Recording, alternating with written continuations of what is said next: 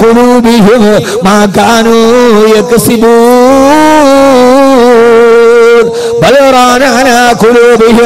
അവരുടെ ഹൃദയത്തിന്റെ ഉള്ളിൽ കറുപ്പ് രൂപാന്തരപ്പെട്ടു.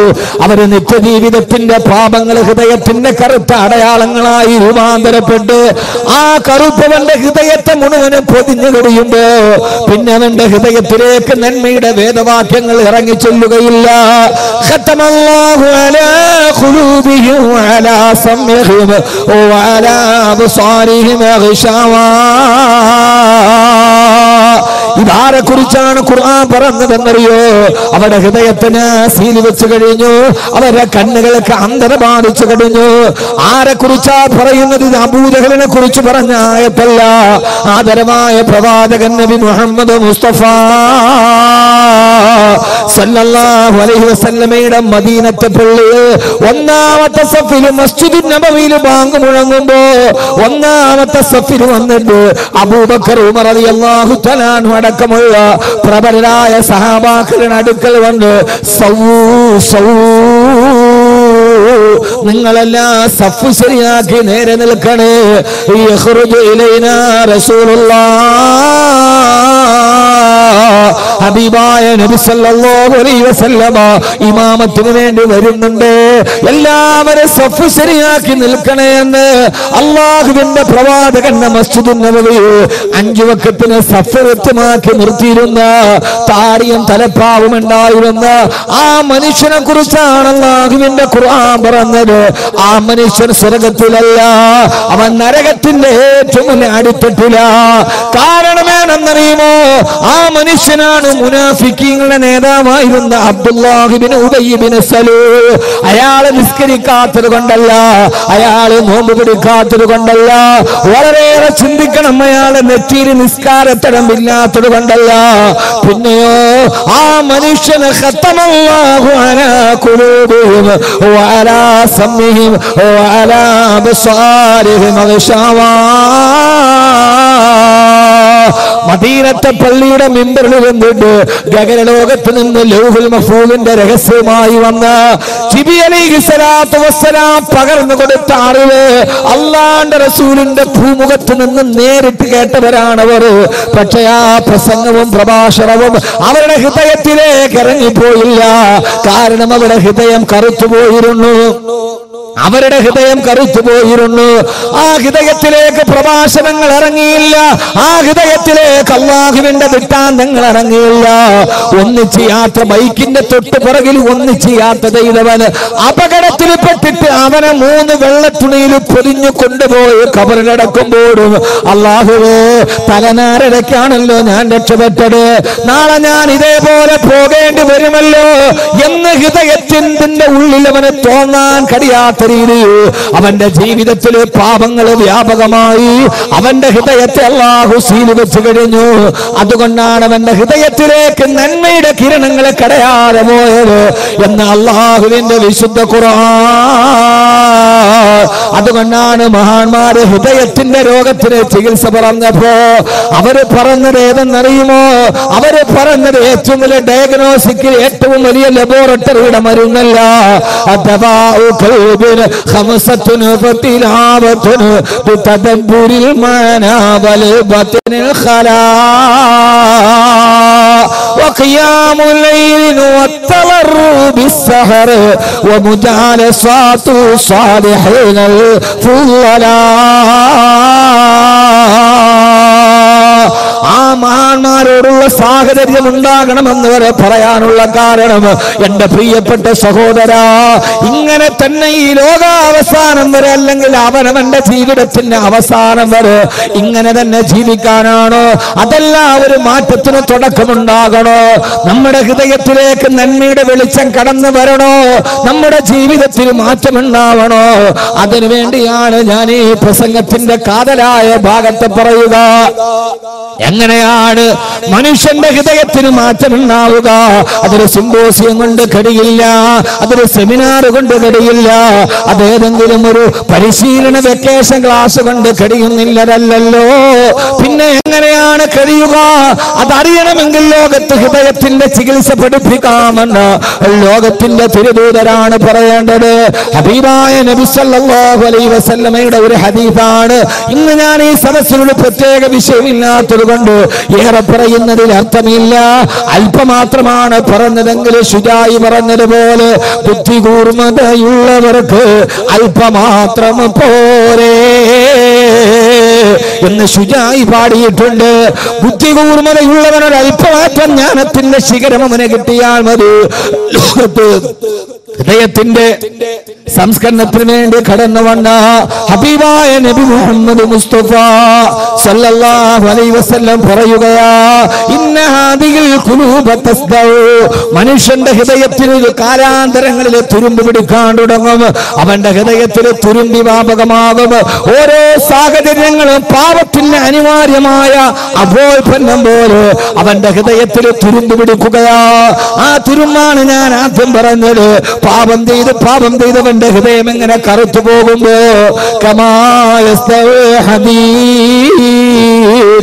ഇരുമ്പിന് തുരുമ്പ് പിടിക്കുന്നത് പോലെ, ഏത് വിധമാണോ ഇരുമ്പിനെ തുരുമ്പ് നശിപ്പിക്കുന്നത് അതേപോലെ നിങ്ങളുടെ ഹൃദയത്തെ തുരുമ്പ് നശിപ്പിച്ചു കളയും എന്ന് ഹബീബായ മുത്തുനബി സല്ലല്ലാഹു അലൈഹി വസല്ലമ സഹാബത്തിനോട് പറഞ്ഞപ്പോ സഹാബാക്കളുടെ ഭാഗത്തുനിന്ന് ഒരു ചോദ്യമുണ്ടായി,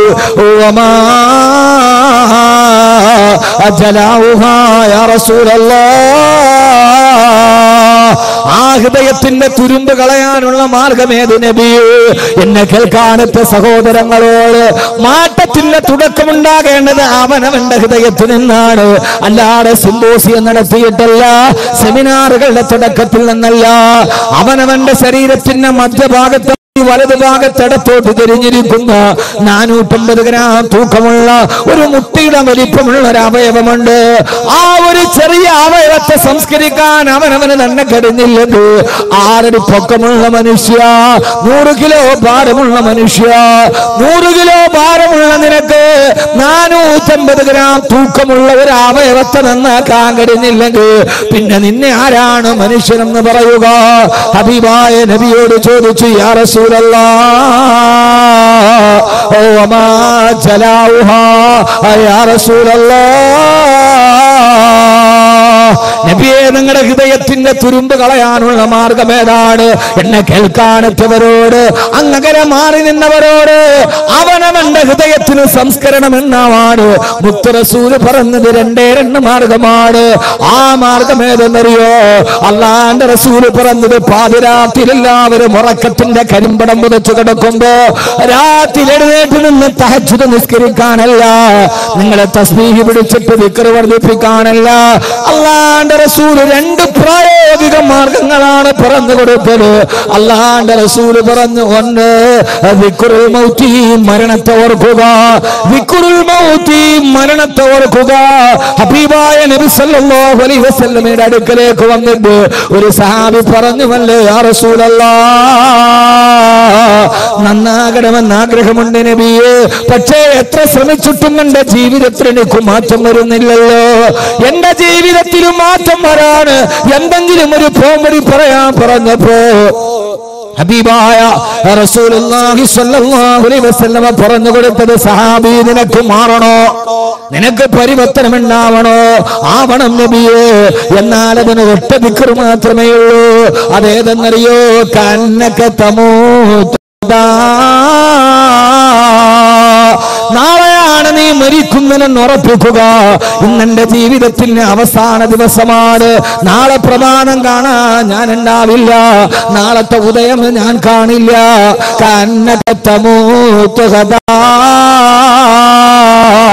നാളെ ഞാൻ മരിക്കുമെന്ന് ഉറപ്പിക്കുക. ഏത് സമയത്താണ് മരണം നമ്മെ തേടിയെത്തുന്നതെന്ന് നമുക്കറിയില്ലല്ലോ. ഈ അടുത്ത കാലത്ത് മലയാള കേരളത്തെ പിടിച്ചു കുലുക്കിയ ദുരന്തമാണ് പരവൂര് പുട്ടിങ്ങൽ ക്ഷേത്രത്തിലെ വെടിക്കെട്ട് ദുരന്തം. ആ ദുരന്തം കഴിഞ്ഞ് 3 ദിവസം കഴിഞ്ഞിട്ടാണ് ഞാൻ നാട്ടിലെത്തിയിട്ട് ദുരന്ത സ്ഥലം സന്ദർശിക്കാൻ പോകവേ അവിടെ പോയി ഇങ്ങനെ കണ്ടുകൊണ്ട് നിൽക്കുമ്പോ സമീപത്തുണ്ടായിരുന്നൊരു തദ്ദേശവാസി എന്നോട് പറഞ്ഞു, ഉസ്താദ്, ഈ വെടിക്കെട്ട് അപകടം നടക്കുന്നത് പുലർച്ചെ 4 മണിയോടടുത്തില്ല. അതേവരെ വൈകുന്നേരം തലേ ദിവസം രാത്രി 8 മണി മുതൽ ഞാനും എന്റെ മകനും ആ വെടിക്കെട്ടിന്റെ പുറക്കാഴ്ച കാണാനുണ്ട്. അത് കണ്ട് രാവിലെ 4 മണി വരെ ഞങ്ങൾ അവിടെ ഉണ്ടായിരുന്നു. അവസാനത്തെ വെടിക്കെട്ട് നടക്കാൻ പോവുകയാ. തലേ ദിവസം 8 മണിക്ക് തുടങ്ങിയ വെടിക്കെട്ടിന് സമാപനം കുറിച്ച് അതിന് ആശാന്മാരുടെ ചോയ്സായിട്ട് നടക്കുന്ന അവസാനത്തെ സമാപന വെടിക്കെട്ട് നടക്കാൻ പോവുകയാ. അവസാനത്തെ പൊടിപൂരം കാണാൻ എല്ലാവരും ആകാംക്ഷയോടെ വെടിപ്പുരയുടെ അടുത്തേക്ക്, വെടിക്കെട്ട് നടക്കുന്നിടത്തേക്ക് അടുത്തു. ഞാനും അത് അടുത്തു നിന്ന് കാണാൻ ആഗ്രഹത്തോടെ പോയപ്പോ എന്റെ മകൻ എന്റെ കയ്യിൽ പിടിച്ചിട്ട് പറഞ്ഞ, അച്ഛാ, എനിക്ക് ഉറക്കം വരുന്നു, എനിക്ക് വല്ലാതെ ദാഹിക്കുന്നു പറഞ്ഞ് കുഞ്ഞു കരയാൻ തുടങ്ങി. ഞാൻ അവരോട് ദേഷ്യപ്പെട്ടിട്ട് പറഞ്ഞു, ഇതേവരെ ഇതുകൂടി കണ്ടിട്ട് പോവാ. എന്തെന്നറിയില്ല, എന്തിനെന്നറിയില്ല, പതിവില്ലാത്ത വാശിയിൽ എന്റെ കുഞ്ഞുമോൻ എന്റെ കയ്യിൽ പിടിച്ചെന്നെ വലിച്ചു. എനിക്ക് വിശക്കുന്നു, എനിക്ക് ദാഹിക്കുന്നു. ഞാൻ അവനൊരു വെള്ളം വാങ്ങിച്ചു കൊടുത്തിട്ട് തിരിച്ചു വരാന്ന് കരുതി എന്റെ കുഞ്ഞെന്നെ കയ്യിൽ പിടിച്ചു ബലമായി പിടിച്ചു കൊണ്ടുപോയി. ഞാൻ അപ്പുറത്തേക്ക് ഒരു 500 മീറ്റർ മാറിയില്ല. ആകാശത്തേക്ക് മാരുവില്ല് പൊട്ടിവിടരുന്നത് പോലെ നയനമനോഹരമായ കാഴ്ച കാണിച്ച ക്ഷേത്ര പരിസരത്ത് അതാ തീഗോളങ്ങൾ മേഘജാലത്തിന് പിടിച്ചതുപോലെ പൊട്ടുയരുന്നു. ചിതൽ കഷണങ്ങൾ, കോൺക്രീറ്റ് കഷണങ്ങൾ വായുവിൽ ഉരിഞ്ഞു പോകുന്നു. ആ ഒരു സമയത്തെങ്ങാനും ഞാൻ അവിടെ നിന്നിരുന്നത് എന്റെയും എന്റെ മകനെ ഈ ചിതറിത്തെറിച്ച ശരീരാവശിഷ്ടങ്ങൾ ഈ ഭാഗത്ത് കാണുമായിരുന്നു പറയുമ്പോ എന്റെ പ്രിയപ്പെട്ട ചെറുപ്പക്കാരാ, ഒരു കാര്യം ഞാൻ ഓർമ്മിപ്പിക്കട്ടെ. ആ സമയത്ത് ഇതിന്റെ മറുഭാഗത്ത് വെടിപ്പുരക്ക് തീ പിടിച്ചിട്ട് കോൺക്രീറ്റ് ബീമുകൾ തകർന്നു കിടക്കുന്നുണ്ട്. അയാൾ എന്നോട് പറഞ്ഞ്, തകർന്നു കിടക്കുന്ന കോൺക്രീറ്റ് ബീമുകളുടെ ഇടയിൽ 5 ശരീരങ്ങളാ കുടുങ്ങിക്കിടന്നത്. അതിന്റെ അടിയിൽ കെട്ട് അരഞ്ഞറിഞ്ഞു പോയോ. ആ ദുരന്തത്തിന്റെ കഥ അനുസ്മരിച്ച രതീഷ് എന്ന ഫയർഫോഴ്സുകാരൻ പിന്നെ എഴുതി വെച്ചല്ലോ. ഞാൻ ആ വെടിക്കെട്ടിന്റെ ദുരന്തത്തിന്റെ കഥ കേട്ടിട്ട് 11 മിനിറ്റ് കൊണ്ട് ഫയർഫോഴ്സ് സ്ഥലത്തെത്തി. എല്ലായിടത്തും കൂരാകൂറിയിട്ടാണ് വൈദ്യുതി വിച്ഛേദിക്കപ്പെട്ടു. എങ്ങും മനുഷ്യമാംസത്തിന്റെ കത്തിക്കരിയുന്ന രൂക്ഷഗന്ധങ്ങളാ. രക്ഷാപ്രവർത്തനത്തിന് വേണ്ടി ഓടിച്ചെല്ലുമ്പോ ആരോ എന്റെ കാലിന് കെട്ടിപ്പിടിക്കുന്നത് പോലെ തോന്നി. ഞാൻ തിരിഞ്ഞു നോക്കുമ്പോ ശരീരം മുഴുവനും പാതി വെന്തുമാറി ഒരു ചെറുപ്പക്കാരനാ ഭീമിന്റെ ഉള്ളിൽ അരക്കകി പോട്ട് കുടുങ്ങിക്കിടക്കുകയാ. സാറേ, എന്നെ വിട്ടിട്ട് പോകരുത്, എന്നെ പിടിച്ചിട്ടൊന്ന് തിരിച്ചു കിടത്തണേ, എനിക്ക് വേദന സഹിക്കാൻ കഴിയില്ലെന്ന് പറഞ്ഞപ്പോ ആരാ മോനെയാ പറഞ്ഞതാരാ? അതിനു മുമ്പ് സ്വന്തമായി തിരിഞ്ഞു കിടന്ന്, സ്വന്തമായിട്ട് അവിടേക്ക് നടന്നു വന്ന, സ്വന്തമായിട്ട് അവിടെ നിന്നിട്ടെല്ലാം കണ്ടുകൊണ്ടിരുന്ന എല്ലാവരോട് സഹോദരങ്ങളെ, ആ മനുഷ്യനാണ് മരണത്തിന് അനിവാര്യമായ ദുരന്ത മുഖത്തിന് മുമ്പിൽ നിൽക്കുമ്പോ എനിക്ക് സ്വയമായി തിരിയാൻ കഴിയില്ല. എന്നെ ഒന്ന് തിരിച്ചു മാറ്റിക്കിടത്തുമോ? ഒന്ന് സ്വയമായിട്ടൊന്ന് മാറിക്കിടക്കാൻ മറ്റൊരു തന്റെ കാലിൽ പിടിച്ചനുഭവിക്കേണ്ട അവസ്ഥ. അവരെന്നോട് പറഞ്ഞു, ആ ഭീമൊന്ന് മാറ്റാൻ JCB ഒന്നും അനങ്ങുന്നില്ല, രണ്ടാമത്തെ JCB ഒന്നും അനങ്ങുന്നില്ല. 3 JCB വന്നിട്ട് അതിന്റെ 3 ടീത്തുകൾ ഒരേ സമയത്ത് പിടിച്ചപ്പെടാ ഭീമൊന്നനങ്ങി മാറിയത്. എന്നെ കേൾക്കാനെത്തുന്ന എന്റെ പ്രിയപ്പെട്ട ചെറുപ്പക്കാരാ, 3 JCB ഒരേ സമയത്ത് പിടിച്ചിട്ട് മാത്രം അനങ്ങിയ ഭീമാണ് അവിടെ നിന്ന് 1.5 കിലോമീറ്റർ അകലെ പരവൂർ ടൗണിന്റെ ഭാഗത്ത് ആ സമയത്ത് ആകാശത്തുകൂടി പറന്നുപോയി ബൈക്കിലേക്ക് കയറാൻ പോകുന്ന ചെറുപ്പക്കാരന് ആകാശത്തിലൂടെ പറന്നുപോയി. അത് നേരെ പോയി ടാർ റോഡിൽ ഇടിച്ചിട്ട് അവിടെ നിന്ന് നേരെ എതിർവശത്തുള്ള കടയുടെ ഷട്ടറിലിടിച്ച് അവിടെ നിന്ന് നേരെ തിരിച്ചാ ബൈക്കിലോട്ട് കയറുന്ന ചെറുപ്പക്കാരന്റെ തല അരച്ചുകൊണ്ട് കടന്നുപോയത്, തല തൊട്ടിത്തെറിച്ചുകൊണ്ട് കടന്നു പോകുന്നത്. ഞാനൊന്ന് ചോദിക്കട്ടെ, മരണമെത്തുന്ന 4 മിനിറ്റ് മുമ്പ് തൊട്ടടുത്ത് നിന്നവനെ 1/2 മീറ്റർ 500 മീറ്റർ അപ്പുറത്തേക്ക് മാറ്റിയിട്ട് 1.5 കിലോമീറ്റർ അപ്പുറത്ത് നിന്നവന്റെ അടുത്തിലേക്കും മരണത്തെ കൊണ്ടുപോയടാരാ. അത്രയും നേരം അടുത്ത് നിന്നവനോട് ഇല്ല 4-ാം മാസത്തിൽ നിന്റെ ഉമ്മാന്റെ ഗർഭാശയത്തിന് ഞാൻ എഴുതി വെച്ചതിന്റെ ആയുസിന്റെ രേഖ എത്തിയിട്ടില്ല എന്ന് പറഞ്ഞിട്ടും മകന്റെ രൂപത്തിൽ കൈവെള്ളയിൽ പിടിച്ചിട്ട് അകലേക്ക് മാറ്റിയതാരാ. 1.5 കിലോമീറ്റർ ഇതിൽ ഒന്നുമില്ലാതെ മാറി നിന്നവന്റെ അടുക്കലേക്ക് ആകാശ ആകാശത്തേക്ക് പാഞ്ഞുപോയ കോൺക്രീറ്റ് ബീം തറയിൽ കൊണ്ടിട്ട് ഷട്ടറിലെത്തിട്ട് തിരിച്ചു വന്ന് അവന്റെ തല പൊട്ടിത്തെറിച്ചു കൊണ്ടുപോയി. 1.5 കിലോമീറ്റർ അപ്പുറത്ത് നിന്നവനോട് 4-ാം മാസത്തിൽ ഉമ്മാടെ ഗർഭാശയത്തിൽ വെച്ച് നിന്റെ തലയിൽ ഞാൻ എഴുതി വെച്ച ആയുസി നിമിഷത്തോടെ നിന്ന് പറഞ്ഞ് അടുത്ത് നിന്നവനെ അകലേക്ക് മാറ്റുകയും അകലെ നിന്നവനെ മരണത്തിന് പിടികൊടുക്കുകയും ചെയ്തതാരാ? ചെയ്ത തമ്പുരാനാണ്. ലാ ഹൗല വലാ ഖുവത ഇല്ലാ ബില്ലാഹ്. അവനാണ് ഏകനായ നിന്റെ റബ്ബെങ്കിൽ എന്റെ പൊന്നുമോനെ വഫൂക തദ്ബീരിനാ വലില്ലാഹി തഖ്ബീറു. നമ്മളൊക്കെ ചിന്തിക്കുന്നതിനപ്പുറത്തേക്ക് അല്ലാഹുവിന്റെ ഒരു തീരുമാനത്തിന്റെ മുമ്പിലൂടെ നമ്മൾ ഇങ്ങനെ നടന്നു പോകുകയാ. എന്താണ് എന്റെ റബ്ബിനെ കുറിച്ച് നാളെ തീരുമാനിച്ചിരിക്കുന്നതെന്ന് എനിക്കറിയില്ലല്ലോ. അടുത്ത നിമിഷം എന്റെ ജീവിതത്തിന്റെ എന്റെ റബ്ബിന്റെ തീരുമാനം എന്തെന്ന് എനിക്കറിയില്ലല്ലോ. അതുകൊണ്ട് ഒരാൾക്കും ജീവിതത്തിലും മാറണമെന്ന് ആഗ്രഹമുണ്ടോ? അതിലേറ്റവും പ്രധാനപ്പെട്ട കാര്യം കന്നക തമൂതു ഗദാ, നാളെ അവൻ മരിക്കുമെന്ന് ഉറപ്പിക്കുക. നാളെ രാവിലെയാണ് എന്റെ വീടിന്റെ മുമ്പിൽ നീല ടാർപ്പായ വലിച്ചു കെട്ടുന്നത്. നാളെയാണ്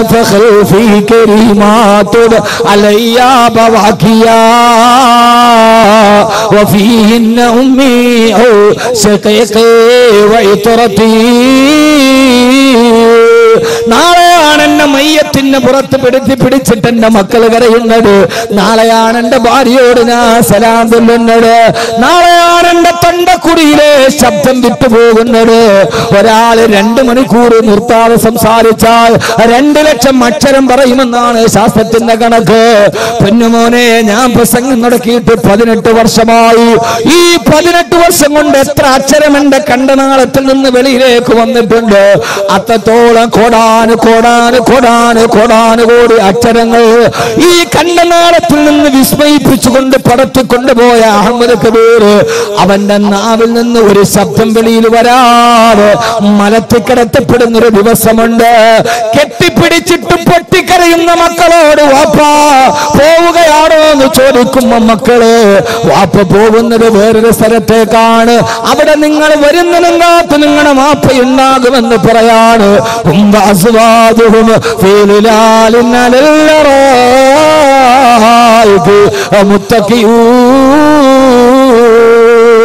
لهم فيها فاكهة ولهم فيها ما يدعون.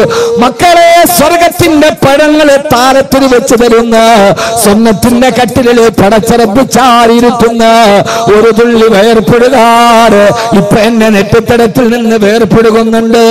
ആ വേർപ്പെടുകുന്നത് എന്തിനെന്നറിയോ? ആരൊക്കെ എന്തൊക്കെ പറഞ്ഞാൽ ഇതെന്നെ മക്കൾക്ക് ഹലാലായ ഭക്ഷണം കൊടുക്കാൻ ഞാൻ അനുഭവിക്കുന്ന വേർപ്പുതുള്ളിയാണിത്. പക്ഷേ ഒരു തുള്ളി വേർപ്പുതുള്ളി നമ്മുടെ ശരീരത്തിൽ നിന്നൊഴുകാറ് നമ്മുടെ ഭാര്യ മക്കൾക്ക് ഭക്ഷണം കൊടുക്കാൻ കഴിയുന്നൊരു ഭൂമിയുണ്ട്. ആ ഭൂമിയാണ് സ്വർഗം. കിളക്കണ്ട പൂക്കണ്ട വെയിൽ കൊള്ളണ്ട, നിനക്കുള്ളതൊന്നും തന്നെ നീ അറിയണ്ട. കൊതിക്കുന്ന പഴമടുക്കുന്നതാ കയറണ്ട, പറിച്ചാലുടൻ മുളയ്ക്കുന്നതാ കുറയണ്ട. നീ ആഗ്രഹിച്ചതൊക്കെ നിന്റെ കൺമുമ്പിൽ പടച്ചറപ്പ് നൽകുന്ന ഒരു ലോകത്തേക്കാണ് നിങ്ങളുടെ വാപ്പ പോകുന്നത്. നിങ്ങളെ കാത്തു വാപ്പ എവിടെ ഉണ്ടാകുമെന്ന് പൊട്ടിക്കരയും എന്റെ മക്കളോട് പറയണമെന്ന് എനിക്ക് ആഗ്രഹമുണ്ട്. പക്ഷേ 18 വർഷം കൊണ്ട് കോടാനുകോടി അക്ഷരങ്ങള് ഉമിനീരിൽ ചേലത്തി പറഞ്ഞ എനിക്ക് ആ സമയത്ത് മിണ്ടാൻ കഴിയാറ്. അത് കണ്ടുകൊണ്ട് കണ്ണും പൂട്ടി കിടക്കേണ്ടി നിൽക്കുന്നൊരു ദിവസം നിനക്ക് വരാനുണ്ട്. ആ ദിവസമാണ് തുഅമ്മലു ഫിദ്ദുനിയാ, ഈ ദുനിയാവിലെ ആഗ്രഹങ്ങൾക്ക് അറുതിയിടപ്പെടുന്ന ദിവസം നാളെയാണ് ഞാൻ മരിക്കുന്നത് എന്ന് നമ്മൾ ആര് എന്ന് ഹൃദയത്തിൽ ഉറപ്പിക്കുന്നു, അന്നാണ് നമ്മൾ ജീവിതത്തിൽ മാറാൻ തുടങ്ങുക. ഹബീബായ നബി സല്ലല്ലാഹു അലൈഹി വസല്ലമയുടെ അടുക്കലേക്ക് വന്ന് ഒരു സഹാബി പറഞ്ഞു, യാ റസൂലല്ലാഹ്, നിസ്കാരത്തിൽ ഇഖ്ലാസ് കിട്ടുന്നില്ല നബിയേ. എത്ര നിസ്കരിക്കാൻ കൈകെട്ടിയാലും എല്ലാ പെണ്ണുങ്ങളെയും സംശയമാണല്ലോ. നിസ്കാരത്തിന് കൈകെട്ടുമ്പോ ഭയങ്കര ചിന്തകളാ. നിസ്കാരത്തിൽ ഇഖ്ലാസ് കിട്ടുന്നില്ല നബിയേ. എന്റെ നിസ്കാരത്തിൽ ഇഖ്ലാസ് കിട്ടാൻ ഒരു ദിക്ർ പറഞ്ഞു നടക്കുമോ? ദിക്റില്ല പെങ്ങളെ, സലാത്തില്ല പെങ്ങളെ. അല്ലാഹുവിന്റെ റസൂൽ പറഞ്ഞു, സഹാബി, നിന്റെ നിസ്കാരത്തിൽ നിനക്ക് ഇഖ്ലാസ് കിട്ടണോ? കന്ന സലാത്ത് മുവദ്ദിഅൻ, യാത്ര പറയാൻ പോകുന്നവന്റെ നിസ്കാരമാണെന്ന് കരുതി നിസ്കരിക്കുക. ഇതെന്റെ അവസാനത്തെ ഇശാ നിസ്കാരമാണ്. നാളെ സുബഹി നിസ്കരിക്കാൻ ഞാൻ ഉണ്ടാവില്ല. ഞാൻ മണ്ണിന്റെ അടിയിലേക്ക് പോകാൻ പോവുകയാ. ഇതൊടുക്കത്തെ നിസ്കാരമാണെന്ന് ഓരോ വക്കത്ത് നിസ്കരിക്കുക. എന്നാ നിന്റെ നിസ്കാരത്തിൽ നിനക്ക് ഇഖ്ലാസ് കിട്ടുമെന്ന് ലോകത്തിന്റെ മുത്ത്, ആദർശത്തിന്റെ സത്ത്, ആമനയുടെ പൊന്നേ പൊന്നൊളി മുത്ത് നബി മുഹമ്മദ് മുസ്തഫ. അപ്പൊ യഥാർത്ഥത്തിൽ എന്താ ഇതിന്റെ അർത്ഥം? എല്ലാവരെയും അത് ബാധിച്ചിട്ടുണ്ട്, ആണും പെണ്ണും ഒക്കെ. 2025 കേരളത്തിൽ പുരുഷന്മാരെക്കാൾ മദ്യപന്മാർ സ്ത്രീകളാകുമെന്നാണ് പുതിയ സാമൂഹ്യ വകുപ്പിന്റെ സർവേ. സ്ത്രീകൾ മദ്യപിക്കാൻ തുടങ്ങി, 7 വയസ്സുകാരൻ കഞ്ചാവ് വലിക്കാൻ തുടങ്ങി എന്ന് പറഞ്ഞാൽ പണ്ട് കാലത്ത് നമുക്ക് ചിന്തിക്കാൻ പോലും കഴിയാത്തത് ഇന്ന് നമ്മുടെ മുമ്പിൽ. പെണ്ണുങ്ങൾ കല്ലുടിക്കാൻ തുടങ്ങി.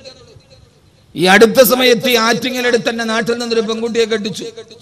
വിവാഹബന്ധം ഫെയിലർ ആയപ്പോ മധ്യസ്ഥ ചർച്ചയ്ക്ക് വേണ്ടി പോയപ്പോൾ ആ പെൺകുട്ടി കരഞ്ഞുകൊണ്ട് ഞാനടക്കമുള്ള സദസ്സിൽ പറഞ്ഞത്, ആ വീട്ടിലെ ആണും പെണ്ണും മുഴുവനും വൈകുന്നേരം ടെറസിലിരുന്ന് മദ്യപിക്കും, എന്നെ മദ്യപിക്കാൻ എന്നെ നിർബന്ധിച്ചു, ഞാൻ അതുകൊണ്ടാണ് അവിടെ നിന്ന് ഇറങ്ങി വന്നതെന്നാണ് ഒരു പെൺകുട്ടി ഒരു അനുരഞ്ജന സദസ്സിൽ ഈ മഹലിൽ ആറ്റിങ്ങൽ പരിസരത്തുള്ള ഒരു വീടിനെ കുറിച്ച് പറഞ്ഞു.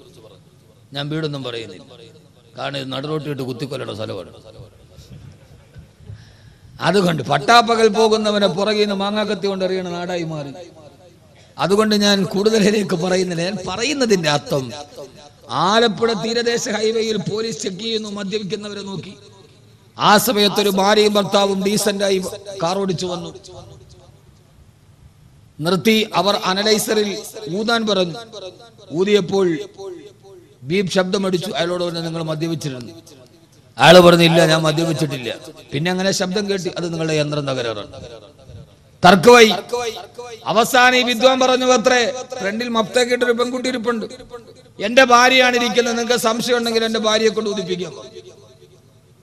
ഏതായാലും ഈ യന്ത്രം കേടായത് കൊണ്ടാണോ എന്നറിയാൻ ഈ പോലീസ് ഉദ്യോഗസ്ഥൻ ഭാര്യയോട് പറഞ്ഞു, നിങ്ങളൊന്ന് ഊതാൻ പറഞ്ഞു. അവൾ ഊതി. അപ്പോഴും ശബ്ദം കേട്ടു. അപ്പോൾ ഇയാൾ പറഞ്ഞു, ഞാൻ അപ്പോഴേ പറഞ്ഞില്ലേ യന്ത്രം കേടാന്ന്. എന്റെ ഭാര്യ ഊതിയിട്ട് പറയുന്നത് ശബ്ദം കേൾക്കുന്നു, അപ്പൊ ഈ യന്ത്രം കേടാന്ന് ഞാൻ പറഞ്ഞില്ല, ഞാൻ നിരപരാധിയാണ്. ആ പോലീസ് ഓഫീസർ പറഞ്ഞത് നിരപരാധിയാണ്. അവരോട് പറഞ്ഞു, സോറി, എനിക്ക് തെറ്റുപറ്റി. ഇതോടെ പരിശോധന അവസാനിപ്പിച്ചു. യന്ത്രം കേടാ, പിന്നെ എന്ത് പരിശോധന? അവർ രണ്ടുപേരെയും വിട്ടയച്ചു. യഥാർത്ഥത്തിൽ തെറ്റുപറ്റിയത് ആർക്കാ? SI-ക്കാണ്. ഇവളും കുടിച്ചിട്ടുണ്ട്.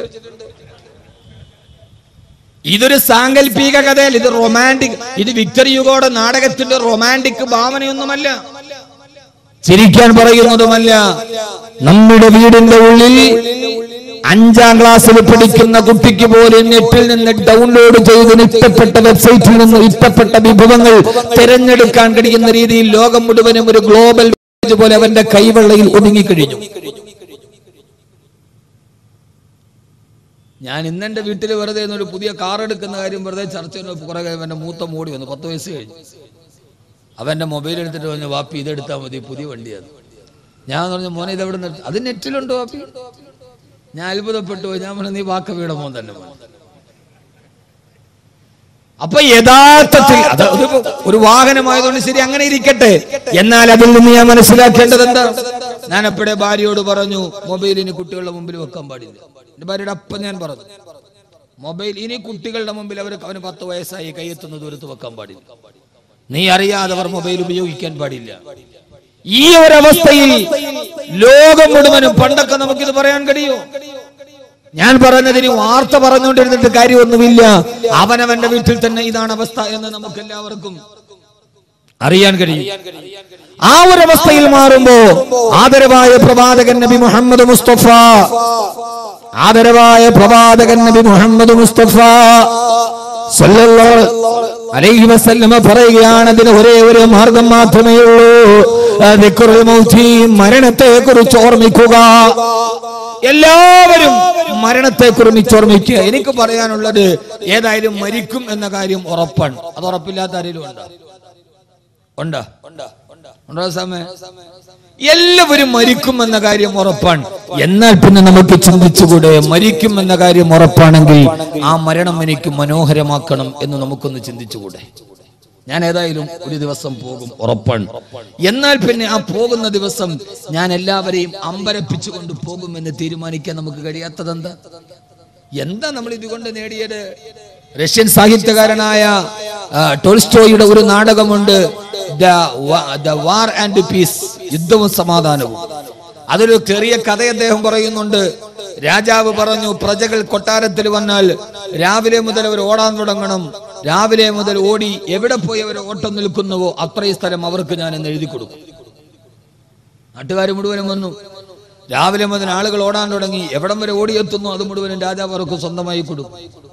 ബാവോ എന്നു പേരുള്ള ഒരു പാവപ്പെട്ട മനുഷ്യൻ വന്നു. അയാൾ ഓടാൻ തുടങ്ങി. ഓടി ഓടി ദിവസങ്ങളായി ഭക്ഷണം കഴിച്ച് വിഷണ്ണനായ മനുഷ്യൻ ഭക്ഷണം കഴിച്ചിട്ടില്ല, പാപമാണ്. ഓടി തളർന്ന് തൊണ്ട വളർന്നപ്പോ ആളുകൾ കൊണ്ടുപോയി വെള്ളം കൊടുത്തു. അയാൾ പറഞ്ഞു, വെള്ളം കുടിക്കാൻ നിൽക്കാൻ എനിക്ക് സമയമില്ല, അത്രയും സമയം കൂടി ഓടി തീർത്താൽ അത്രയും മണ്ണ് കൂടി എനിക്ക് സ്വന്തമാണ്. അവസാനം ഓടി ഓടി തളർന്നു മരണവെപ്രാളമായി. ആളുകൾ വെള്ളം കൊണ്ടുപോയി കൊടുത്തു. അപ്പോഴും പറഞ്ഞു, ഇല്ല, ഒരടി കൂടി ഓടിയാൽ അത്ര മണ്ണും കൂടി എനിക്ക് സ്വന്തമാണ്. അവസാനം അയാൾ ആ പാതപടിയിൽ തളർന്നു വീണു മരിച്ചു. രാജാവ് പറഞ്ഞവൻ ഓടിയ സ്ഥലം ഞാൻ അവന് കൊടുക്കാമെന്ന് പറഞ്ഞാണ് ഒന്ന് അളന്നു നോക്കാൻ പറഞ്ഞു. രാജകിങ്കരന്മാര് വന്ന അയാൾ ഓടിയ സ്ഥലം അളന്നു നോക്കി. കൃത്യം 6 അടി ഉണ്ടായിരുന്നു. 6 അടി അവന് കൊടുത്തു. നിങ്ങളൊന്ന് ചിന്തിച്ചു നോക്കി, ഈ കഥയ്ക്ക് നമ്മുടെ ജീവിതവുമായി വല്ല സാമ്യമുണ്ടോ? ഒന്ന് എന്നെ നോക്കി. ഞാൻ ഈ പറഞ്ഞ കഥയ്ക്ക് നമ്മുടെ ജീവിതമായി എന്തെങ്കിലും ഒരു സാമ്യമുണ്ടോ?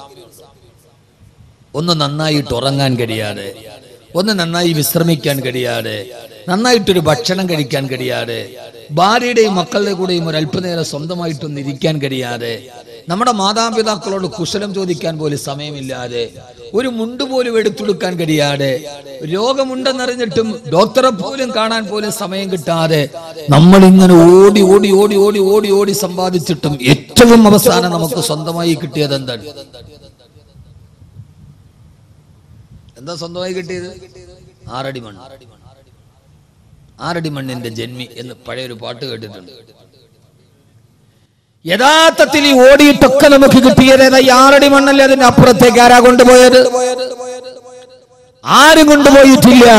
എന്നാൽ പിന്നെ നമുക്ക് ചിന്തിച്ചുകൂടെ? എന്താ ചിന്തിക്കേണ്ടത്? ഏതായാലും ഒരു ദിവസം ഈ ലോകത്തിന്റെ ഈ തീർത്ഥാടനത്തിന് അവസാനം കുറിച്ച് ഞാൻ ഏറ്റവും അവസാനം ഇവിടെ നിന്ന് തിരിച്ചു പോകും 6 അടി മണ്ണ് മാത്രമാണ് എനിക്ക് സ്വന്തമുള്ളതെങ്കിൽ എന്റെ അവസാനത്തെ മരണ ദിവസം ഏറ്റവും മനോഹരമാക്കണമെന്ന് എനിക്ക് ചിന്തിച്ചുകൂടെ? അതാണല്ലോ ഒരു മനുഷ്യ ജീവിതത്തിന്റെ അവസാനത്തെ തെളിവെങ്കിൽ എന്റെ പ്രിയപ്പെട്ട സഹോദരങ്ങളെ, മഹാനായ അസ്റായീൽ അലൈഹിസ്സലാത്തു വസ്സലാം കടന്നു വരുമ്പോ യഥാർത്ഥത്തിൽ അസ്റായീൽ എത്ര പേടിക്കേണ്ട ആളൊന്നുമല്ല. എല്ലാവരും മരണദൂതനെ പറഞ്ഞ് പേടിക്കാറുണ്ട്.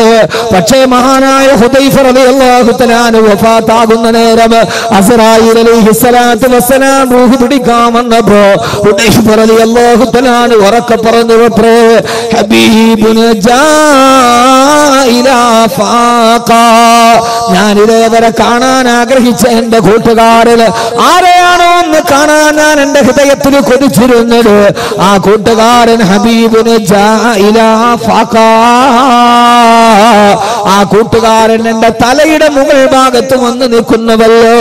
ഞാൻ ഇയാളെയാണ് കാണാൻ കൊതിച്ചിരുന്നത്. ഇദ്ദേഹം വരുന്നത് കാത്തിട്ടാണ് ഞാൻ ഇരുന്നത്. ഈ അസ്റായീലിനെ കാണുമ്പോ ഹബീബുന് എന്റെ കൂട്ടുകാരനാണ് ജാഇലാ ഫാഖാ. എന്റെ തലയുടെ മുകളിൽ ആ കൂട്ടുകാരൻ വന്നു നിന്നല്ലോ എന്ന് പറയാൻ കഴിയുന്ന അവസ്ഥയിലേക്ക് സഹോദരങ്ങളെ നമ്മുടെ ജീവിതത്തെ മാറ്റിയെടുക്കുക. ഏത് സമയത്ത് വിട പറഞ്ഞാലും ആ സമയത്ത് സന്തോഷത്തോടെ വിട പറയാ. മഹാനായ സയ്യിദുനാ അബൂബക്കർ സിദ്ദീഖ് റളിയല്ലാഹു അൻഹു, മഹാനായ അബൂബക്കർ സിദ്ദീഖ് റളിയല്ലാഹു തആല അൻഹു ഒന്ന് രണ്ട് മരണങ്ങൾ പറഞ്ഞിട്ട് രണ്ടാമതൊരു മൂലി കൂടി പ്രവാചകൻ പറയുന്നുണ്ട്. അത് നമ്മുടെ ജീവിതത്തിലേറെ പ്രാവർത്തികമാക്കാനുള്ളതാ. മഹാനായ അബൂബക്കർ റളിയല്ലാഹു തആല സക്കറാത്തിന്റെ വേദനയിൽ കിടക്കുമ്പോ പ്രിയപ്പെട്ട പുത്രി ആയിഷ റളിയല്ലാഹു തആല ഉപ്പാന്റെ അടുക്കലേക്ക് വരികയാ. ഉപ്പാന്റെ മരണവേദന കണ്ടിട്ട് ഉപ്പാന്റെ ചാരത്ത് നിന്ന് പൊട്ടിക്കരഞ്ഞിട്ട് ആയിഷ റളിയല്ലാഹു തആല പറഞ്ഞു, ഉപ്പ മരണപ്പെട്ടു പോയാൽ പിന്നെ ഉപ്പാക്ക് പകരം നിങ്ങൾക്ക് ആരാണുള്ളത്? ഉപ്പാക്ക് പകരം മറ്റൊരാളില്ലല്ലോ ഉപ്പാ. അപ്പോഴാണ് അബൂബക്കർ റളിയല്ലാഹു തആല പറഞ്ഞു, മോളെ ആയിഷ, മരണമെത്തിയാൽ അങ്ങനെ പറയണമെന്നല്ലല്ലോ ഖുർആൻ പറഞ്ഞത്. സക്കറത്തുൽ മൗതി ബിൽ ഹഖ് ദാലിക മാ കുനത മിൻഹു തഹീദ്. അങ്ങനെയല്ലേ ഖുർആൻ പറഞ്ഞു തന്നത്? നീ ആഗ്രഹിക്കാതെ ഓടി ഒളിച്ച മരണം നിന്റെ കൺമുമ്പിലെത്തി, നിന്നെ ഇതാ മരണം പിടികൂടാൻ പോവുകയാണ്. അങ്ങനെയല്ലേ പറയേണ്ടത് ആയിഷ? ഇത് കേട്ട ആയിഷ റളിയല്ലാഹു തആല കരയാൻ തുടങ്ങി. വബിയലു യുസ്തസഖൽ ഗമാമു ബിവജ്ഹിഹി തിമാലുൽ യതാമാ ഇസ്മത്തുൽ അറാമിലി. മരണവെപ്രാളത്തിൽ പടയുന്ന പിതാവിന്റെ ചാരത്ത് തന്നെ പൊട്ടിക്കരന്നുകൊണ്ട് ആയിഷ റളിയല്ലാഹു തആല പറഞ്ഞു, ഉപ്പ, ചുവപ്പ് കലർന്ന വെളുപ്പ് നിറമുള്ള എന്റെ ഉപ്പ, നിങ്ങളെ തവസ്സുലാക്കി ദുആ ചെയ്തപ്പോഴല്ലേ ആകാശത്ത് നിന്ന് മഴ പെയ്തത്? നിങ്ങൾ അനാഥകളുടെ സംരക്ഷകനായിരുന്നുവല്ലോ, നിങ്ങൾക്ക് പാവങ്ങൾക്ക് ഒരത്താണിയായിരുന്നുവല്ലോ. ഉപ്പാന്റെ ചാരത്ത് നിന്ന് ആയിഷ റളിയല്ലാഹു തആല പൊട്ടിക്കരയവേ അബൂബക്കർ റളിയല്ലാഹു തആല പറഞ്ഞു, ആയിഷ, അതെന്നെ കുറിച്ചല്ല നീ എങ്ങനെ പറയേണ്ടത്? ഫദാക റസൂലുള്ളാഹ്, ഫദാക റസൂലുള്ളാഹ്. അത് അല്ലാഹുവിന്റെ റസൂലിനെ കുറിച്ച് പറയേണ്ടതാണ് ആയിഷ. അത് അല്ലാഹുവിന്റെ റസൂലിനെ കുറിച്ചല്ലേ പറയേണ്ടത് എന്ന് പറഞ്ഞ തീരവേ ആയിഷ ബീവിയോട് പറഞ്ഞു, മോളെ, ഉപ്പാടെ മുഖവും ശരീരവും മൂടാൻ ഒരു വെള്ള തുണി എടുത്തു കൊണ്ടുവാ മോളെ. ഇതാണ് മരണമെന്നറിയാണ് മകളോട് വസിയത്ത് ചെയ്തു മകള് തുണി എടുക്കാനോട്. ഇത് കേട്ട സഹാബത്ത് ചോദിച്ചു, അമീറുൽ മുഅ്മിനീൻ, അങ്ങ് മരണത്തിന്റെ വക്കീലാണല്ലോ, രോഗം മൂർച്ഛിച്ചുവല്ലോ, ഞങ്ങൾ നിങ്ങൾക്ക് വേണ്ടി ഒരു വൈദ്യനെ വിളിച്ചു കൊണ്ടുവരട്ടെ? അബൂബക്കർ റളിയല്ലാഹു അൻഹു പിന്നെ മറുപടി വന്നു, ഓ വൈദ്യനെ നിങ്ങൾ വിളിക്കണ്ട, വൈദ്യൻ എന്നെ വന്ന് സന്ദർശിച്ചിട്ട് ഇപ്പൊ തിരിച്ചു പോയതേയുള്ളൂ, ഞങ്ങളെ കണ്ടില്ലല്ലോ. ആട്ടെ, പരിശോധിച്ച വൈദ്യൻ എന്നാണ് റിസൾട്ട് പറഞ്ഞത്? ബഹുമാനപ്പെട്ട അബൂബക്കർ റളിയല്ലാഹു തആല എന്നെ മറുപടി, എന്നെ പരിശോധിച്ചിട്ട് വൈദ്യൻ എന്നോട് പറഞ്ഞു, ഇന്നി ഫആലുന ലിമാ ഉരീദ്, നീ എന്റെ അടുക്കലേക്ക് വരാൻ പോവുകയാ, എന്താണോ എനിക്ക് തോന്നുന്നത് അതുപോലെ നിന്നോട് ഞാൻ പെരുമാറുമെന്ന് ആ സന്ദർശകൻ എന്നോട് പറഞ്ഞിട്ടാണ് പോയതെന്ന് മഹാനായ സയ്യിദുനാ അബൂബക്കർ സിദ്ദീഖ് റളിയല്ലാഹു തആല അൻഹു. സഹോദരങ്ങളെ, ആയിഷ റളിയല്ലാഹു തആല വെള്ള തുണിയുമായി വരുമ്പോ അശ്ഹദു അല്ലാ ഇലാഹ ഇല്ലല്ലാഹ് വ അശ്ഹദു അന്ന മുഹമ്മദർ റസൂലുള്ളാഹ് അവസാനത്തെ വിശുദ്ധവാക്യം പറഞ്ഞിട്ട് മഹാനായ അബൂബക്കർ റളിയല്ലാഹു തആല അൻഹു വിട പറയാൻ തീരുമാനിച്ചിരുന്നുവെങ്കിൽ എന്റെ പ്രിയപ്പെട്ട സഹോദരങ്ങളെ, എന്റെ പ്രിയപ്പെട്ട സഹോദരിമാരെ, എനിക്ക് പറയാനുള്ളത് ഈ ആധുനിക ലോകത്തിന്റെ അസുരഭാവങ്ങളെ നമ്മുടെ ജീവിതത്തിലേക്ക് പകർത്താനല്ല, അവസാനം വിട പറയുന്ന നേരം നല്ലവനായി വിട പറയാ. എന്റെ പുതിയ നൂതനദേശം തലമുറയോട് നിങ്ങൾ ഈ ജീവിതത്തിൽ ഇങ്ങനെ അടിച്ചു പൊളിച്ച് ജീവിക്കാനല്ല, പിന്നെയോ അവസാനം വിട പറയുന്ന പോലെ അള്ളാഹുവിന്റെ വിശുദ്ധമായ ദീനിനു വേണ്ടി ജീവിച്ചു മരിച്ചു പോയ ഒരു യഥാർത്ഥ ചെറുപ്പക്കാരനെ പോലെ, ഉമറിനെ പോലെ, ഖാലിദിനെ പോലെ, സൈദിനെ പോലെ, മഹാനായ ഹംസത്തുൽ റളിയല്ലാഹു അൻഹുവിനെ പോലെ അവസാനം വിട പറയുന്ന നേരം എന്റെ ജീവിതം റബ്ബിന് വേണ്ടി സമർപ്പിച്ചതാ, എന്റെ ജീവിതം ഇസ്ലാമിന് വേണ്ടി സമർപ്പിച്ചതാ, ഞാൻ എന്റെ ജീവിതം മുഴുവൻ പടച്ചറപ്പിന്റെ തൃപ്തിക്ക് ജീവിച്ചതാ. അവസാനം വിട പറയുന്ന നേരത്ത് നാളെ പരലോകത്ത് കിട്ടുന്ന സ്വർഗത്തിന്റെ ഛായാചിത്രം അവനവന്റെ കൺമുമ്പുകളിൽ തെളിഞ്ഞു കണ്ട് സുന്ദരമായി വിട പറയാ.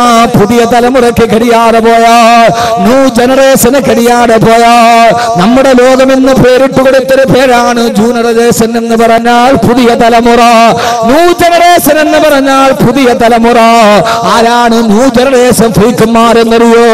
അണുകുടുംബത്തിൽ ജനിച്ചിട്ട് ആധുനിക രാസവളം നിർമ്മാണശാലയിൽ ഉപോൽപ്പന്നം പോലെ കെൻഡക്കിയും KFCയും ബർഗറും പിസയും മാത്രം തിന്നു പഠിച്ച, രാവിലെ മൊബൈൽ ബാലൻസ് നോക്കുന്ന, വൈകുന്നേരം ആരാണ്ട് മടിക്കുത്തിനി പിടിച്ചിട്ടാണെങ്കിലും വേണ്ടില്ല മൊബൈൽ ഡാറ്റ ചാർജ് ചെയ്ത് പാതിരാത്രിയുടെ നിശബ്ദതയിൽ ലോകത്തുള്ള 140 രാട്ടത്തിലേറൊക്കെ പെണ്ണ് തുണിയുരിഞ്ഞാടിയാലും കൈവെള്ളയിൽ നിൽക്കുന്ന www.com-ലൂടെ ലോകത്തുള്ള പെണ്ണിന്റെ അനാവശ്യം മുഴുവനും ആസ്വദിക്കുന്ന, പാതിരാത്രി പകലാക്കി മാറ്റുന്ന, അവസാനം ആസ്വദിച്ച് തളർന്നു കഴിയുമ്പോ മുമ്പിൽ നിരത്തി വെച്ചിരിക്കുന്ന ലാപ്ടോപ്പിന്റെ ഡെസ്ക്ടോപ്പിലേക്ക് തലവേത്ത് വെച്ച് മയങ്ങുന്ന, വർഷങ്ങളായി പള്ളിയിലെ സുബഹിന്റെ ബാങ്ക് ചെവിയിൽ ഇതേവരെ കേട്ടിട്ടില്ലാത്ത, ഇതേവരെ വർഷങ്ങളായി സുബഹിയുടെ ബാങ്ക് കേൾക്കാതെ മധ്യാഹ്നത്തിൽ എഴുന്നേറ്റ് പോകുന്ന എന്റെ പ്രിയപ്പെട്ട മുസ്ലിം ചെറുപ്പക്കാരാ, എന്റെ പ്രിയപ്പെട്ട മുസ്ലിം ചെറുപ്പക്കാരാ, മാറണ്ട മോനെ, നിനക്ക് പ്രണയമെന്ന 3 അക്ഷരത്തെ കാമമെന്ന 2 അക്ഷരത്തോട് ചേർത്ത് പിടിച്ച് എല്ലാം പെണ്ണാണെന്ന് കരുതുന്ന, എല്ലാ പെണ്ണിനോടുള്ള അഭിനിവേശം എന്ന് കരുതുന്ന, ജീവിതം മുഴുവനും ഒരു മൊബൈൽ ഫോണുമായി പെണ്ണിന്റെ പുറകെ, മാൾപേടയുടെ പുറകെ സിംഹക്കുട്ടി നടക്കുന്നത് പോലെ നടന്നു പോകുന്ന പുതിയ തലമുറയോട് ഞാൻ ഓർമ്മിപ്പിക്കുകയാ. പൊന്നുമോനെ, നന്നായിട്ട് മരിക്കണ്ട മോനെ, നന്നായിട്ട് വിട പറയേണ്ട കുട്ടിയെ, മരിക്കുന്ന സമയത്ത് സ്വർഗം കാണേണ്ട മോനെ, ആ ഒരു ബോധത്തിൽ ജീവിക്കാൻ കഴിയണ്ടേ. അങ്ങനെ ബോധത്തിൽ ജീവിച്ചപ്പോഴാണ് മഹാനായ ഖാത്തമുൽ അസ്മർ റളിയല്ലാഹു തആല അൻഹു 30 വർഷക്കാലം തന്റെ ഉസ്താദായ സക്കീഖുൽ ബൽഖിയുടെ വീട്ടിൽ പഠിക്കാൻ പോയി. 30 വർഷക്കാലം തന്റെ ഉസ്താദിന്റെ വീട്ടിൽ പോയിട്ട് ആ 30 വർഷക്കാലം നിനക്ക് വെള്ളമൊഴിച്ചതെന്നത് ആണാണോ പെണ്ണാണോ എന്ന് മഹാനവറുകൾക്ക് അറിയുമായിരുന്നില്ല.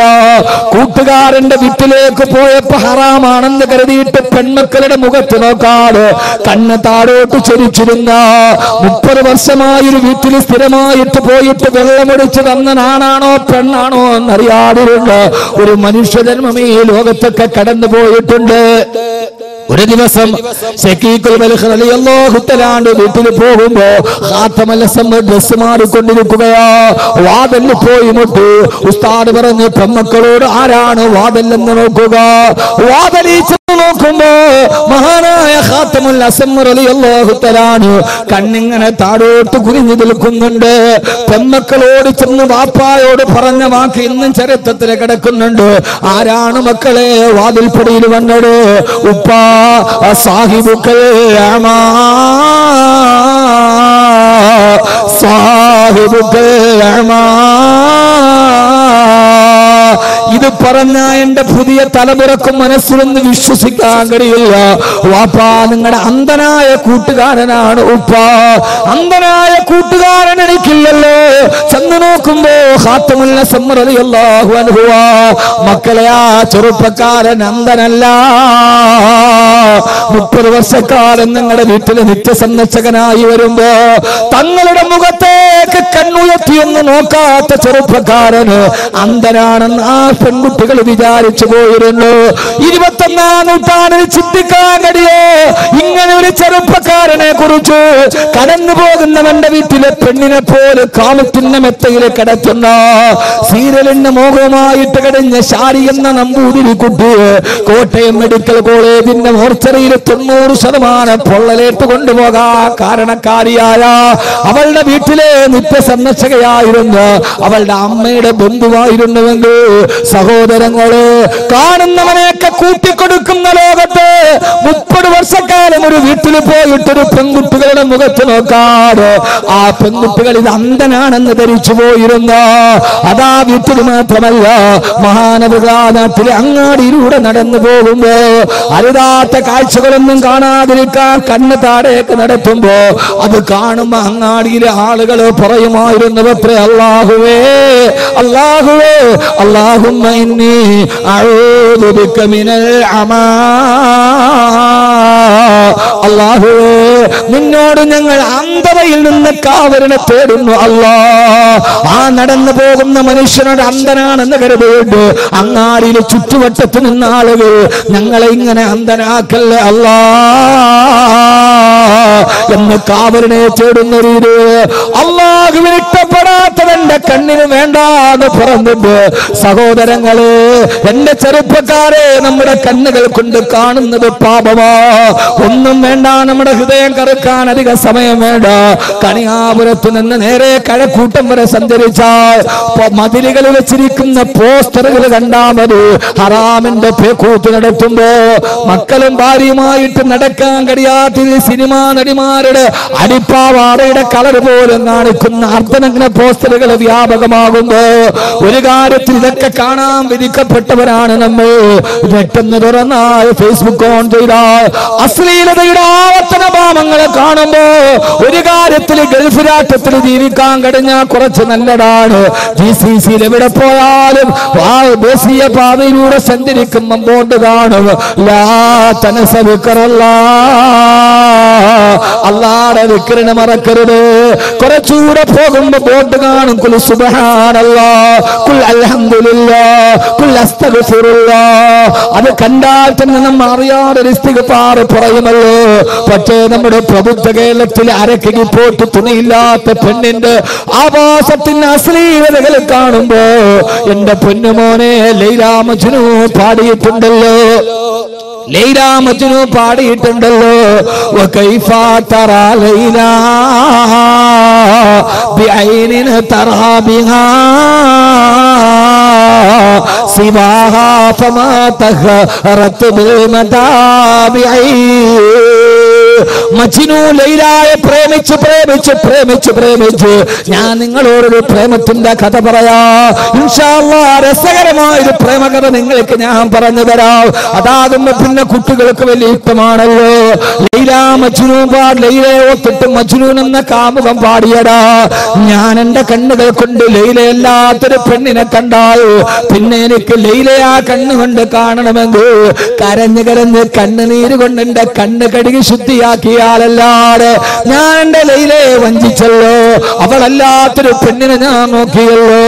എന്റെ ലൈലയല്ലാത്ത മറ്റൊരു പെണ്ണിനെ ഞാൻ ഈ കണ്ണുകൊണ്ട് കണ്ടാൽ കണ്ണുനീര് കൊണ്ട് കഴുകി ശുദ്ധിയാക്കിയാലല്ലാതെ എനിക്ക് പിന്നെ ആ കണ്ണുകൊണ്ട് എന്റെ ലൈലയെ കാണാൻ സാധ്യമല്ലെന്ന് പാടിയ മജ്നു ഈ ബൈത്ത് എഴുതിയിട്ട് ഹുജ്ജത്തുൽ ഇസ്ലാം അബൂ ഹാമിദുൽ ഗസ്സാലി റളിയല്ലാഹു അൻഹു ചോദിക്കുകയാ, എടാ ചെറുപ്പക്കാരാ, നിന്റെ കണ്ണുകൾ കൊണ്ട് ഹറാമുകൾ മുഴുവനും കണ്ടിട്ട് ആ ഹറാമ് കണ്ട കണ്ണുകള് കണ്ണുനീര് കൊണ്ട് കഴുകി ശുദ്ധിയാക്കാറ് നാളെ നീ സ്വർഗത്തിൽ എങ്ങനെയാ നിന്റെ പടച്ചറപ്പിന്റെ ലിക്കായിനെ കാണുക? ആ കണ്ണുകൊണ്ട് നിനക്ക് അല്ലാഹുവിന്റെ ലിക്കായിനെ കാണാൻ പറ്റുമോ? സിവാഹാ ഫമാ തഹറത് ബിൽ മദാമിഇ. എന്റെ കുട്ടികളോട് ഞാൻ ഹൃദയത്തിൽ തൊട്ട് ചോദിക്കുകയാ, ഈ നെറ്റുകളും ഈ വൈസുകളും ഈ ബ്രൗസറുകളും ഒക്കെ എടുത്ത് ഓരോ അശ്ലീലങ്ങളെ കണ്ട് ആസ്വദിച്ച് സുഖിച്ച് രസിച്ചിട്ട് ആ കണ്ണുകൊണ്ടെങ്ങനെയാ മോനെ നിന്റെ റബ്ബിനെ നിനക്ക് കാണാൻ കഴിയുക? അതുകൊണ്ട് ഈ തമ്മാടിത്തരത്തിൽ നിന്നൊരു തിരിച്ചു വേണോ? ഹൃദയത്തിൽ ഉറപ്പിക്കണേ, കണ്ണൊക്കെ തമൂത്തു ഹദാ, നാളെ ഞാൻ മരിക്കും എന്ന കാര്യം ഉറപ്പാക്കുക. അല്ലാഹു തൗഫീഖ് നൽകട്ടെ. അപ്പൊ നാളെ മരിക്കുമെന്നൊരു ഉറപ്പിച്ചാൽ അയാൾ ജീവിതത്തിൽ ഏറ്റവും നല്ലത് ചെയ്യാൻ തീരുമാനിക്കും, നല്ലത് പറയാൻ തീരുമാനിക്കുക, ഏറ്റവും നല്ല വാക്കുകൾ അവൻ പറയുക. ഏറ്റവും നല്ല വാക്ക് അവൻ പറയുക. ഏറ്റവും നല്ല വാക്യതാ എന്ന് പറയും. ഏറ്റവും നല്ല വാക്യതാ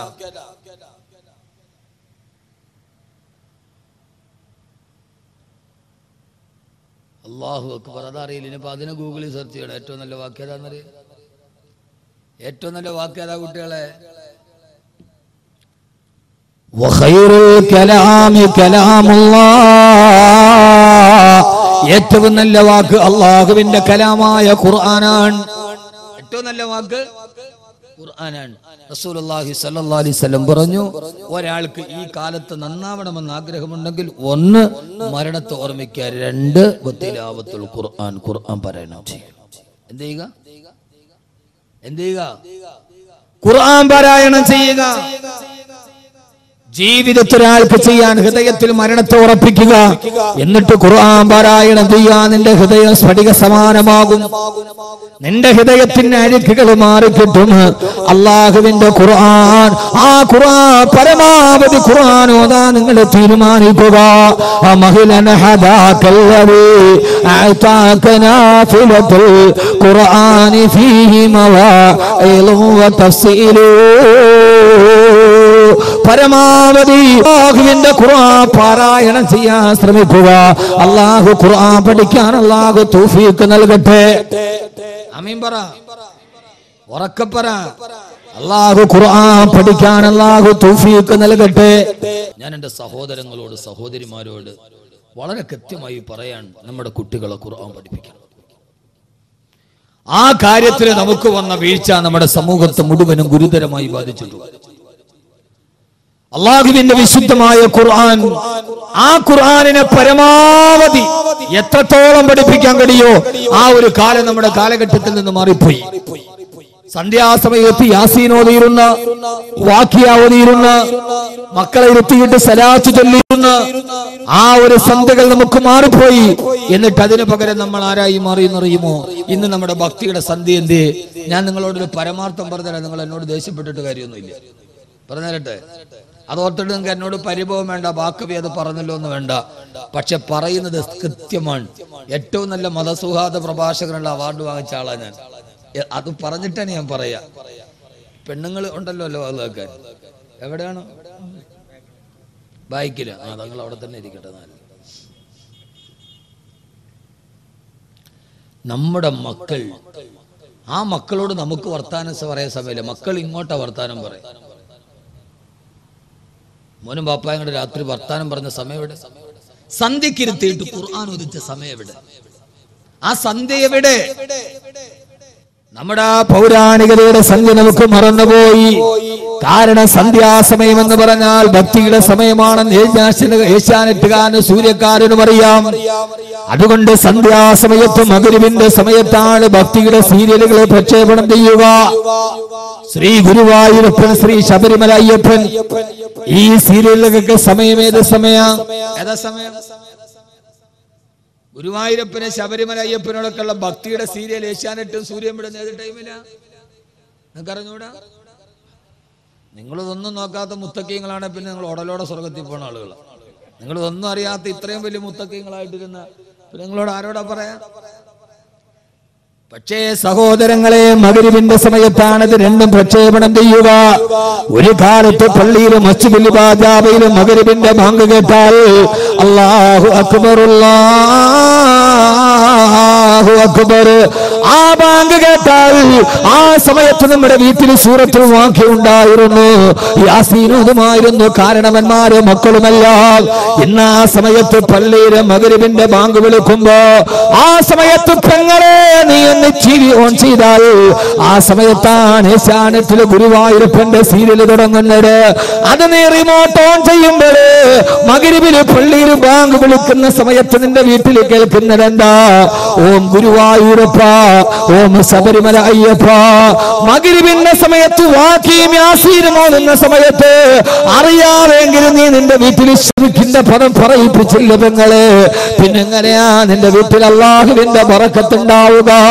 ആ സീരിയൽ ഒന്ന് ഓൺ ചെയ്യുമ്പോ ആ വിളികളോടെ നിന്റെ മഗ്‌രിബിന്റെ സമയം തുടങ്ങുമ്പോ ബോധപൂർവമോ അല്ലാതെ ആ സമയത്ത് നിന്റെ വീട്ടിലെ ശിർക്കിന്റെ പദം നീ പറയിപ്പിച്ചവളാണ്. അതുകൊണ്ട് സഹോദരിമാര്, എത്ര വലിയ അണുകുടുംബമായാലും എവിടെയൊക്കെ എത്തി നിന്നാലും സന്ധ്യാസമയത്ത് നിങ്ങൾ ഖുർആൻ ഓതണേ, അല്ലാഹുവിന്റെ ഖുർആൻ പാരായണം ചെയ്യണേ. എത്ര വലിയ കോടീശ്വരന്മാരായാലും ഒരു കാര്യം ഞാൻ പറയട്ടെ നിങ്ങളോട്. കേരളം കണ്ട വലിയ കോടീശ്വരനാണ് ലുലുവിന്റെ MD ബഹുമാനനായ MA യൂസുഫ് അലി സാഹിബ്. എന്റെ വളരെ അടുത്ത ഒരു ഹൃദയബന്ധമുള്ള ആളാണ്. അല്ലാഹു അദ്ദേഹത്തിന് ആഫിയത്തും ആരോഗ്യവും കൊടുക്കട്ടെ. കഴിഞ്ഞതിന് മുമ്പിലത്തെ റമളാനില് അദ്ദേഹത്തിന്റെ വീട്ടിൽ നോമ്പ് തുറക്കാൻ പോകുന്ന സമയമാണ്. 10 മിനിറ്റ് കൂടിയുണ്ട്. എല്ലാവരും വലിയ വലിയ വൻകിട ബിസിനസ്സുകാരുടെ ഇത്താവമിറ്റാണ്. അതിലേക്ക് ഈ വിനീതന് ക്ഷണമുണ്ടായിരുന്നു. അവിടെ ചെല്ലുമ്പോ കോടീശ്വരന്മാരുടെ കോടീശ്വരന്മാർ. ആ സമയത്തും അദ്ദേഹം പൈതൃകം കൈവിട്ടില്ല. അവിടെ ഇമാമത്ത് നിൽക്കുന്ന ഹാഫിദിനോട് പറഞ്ഞു, എല്ലാവരും നിശബ്ദമായിരിക്കുക.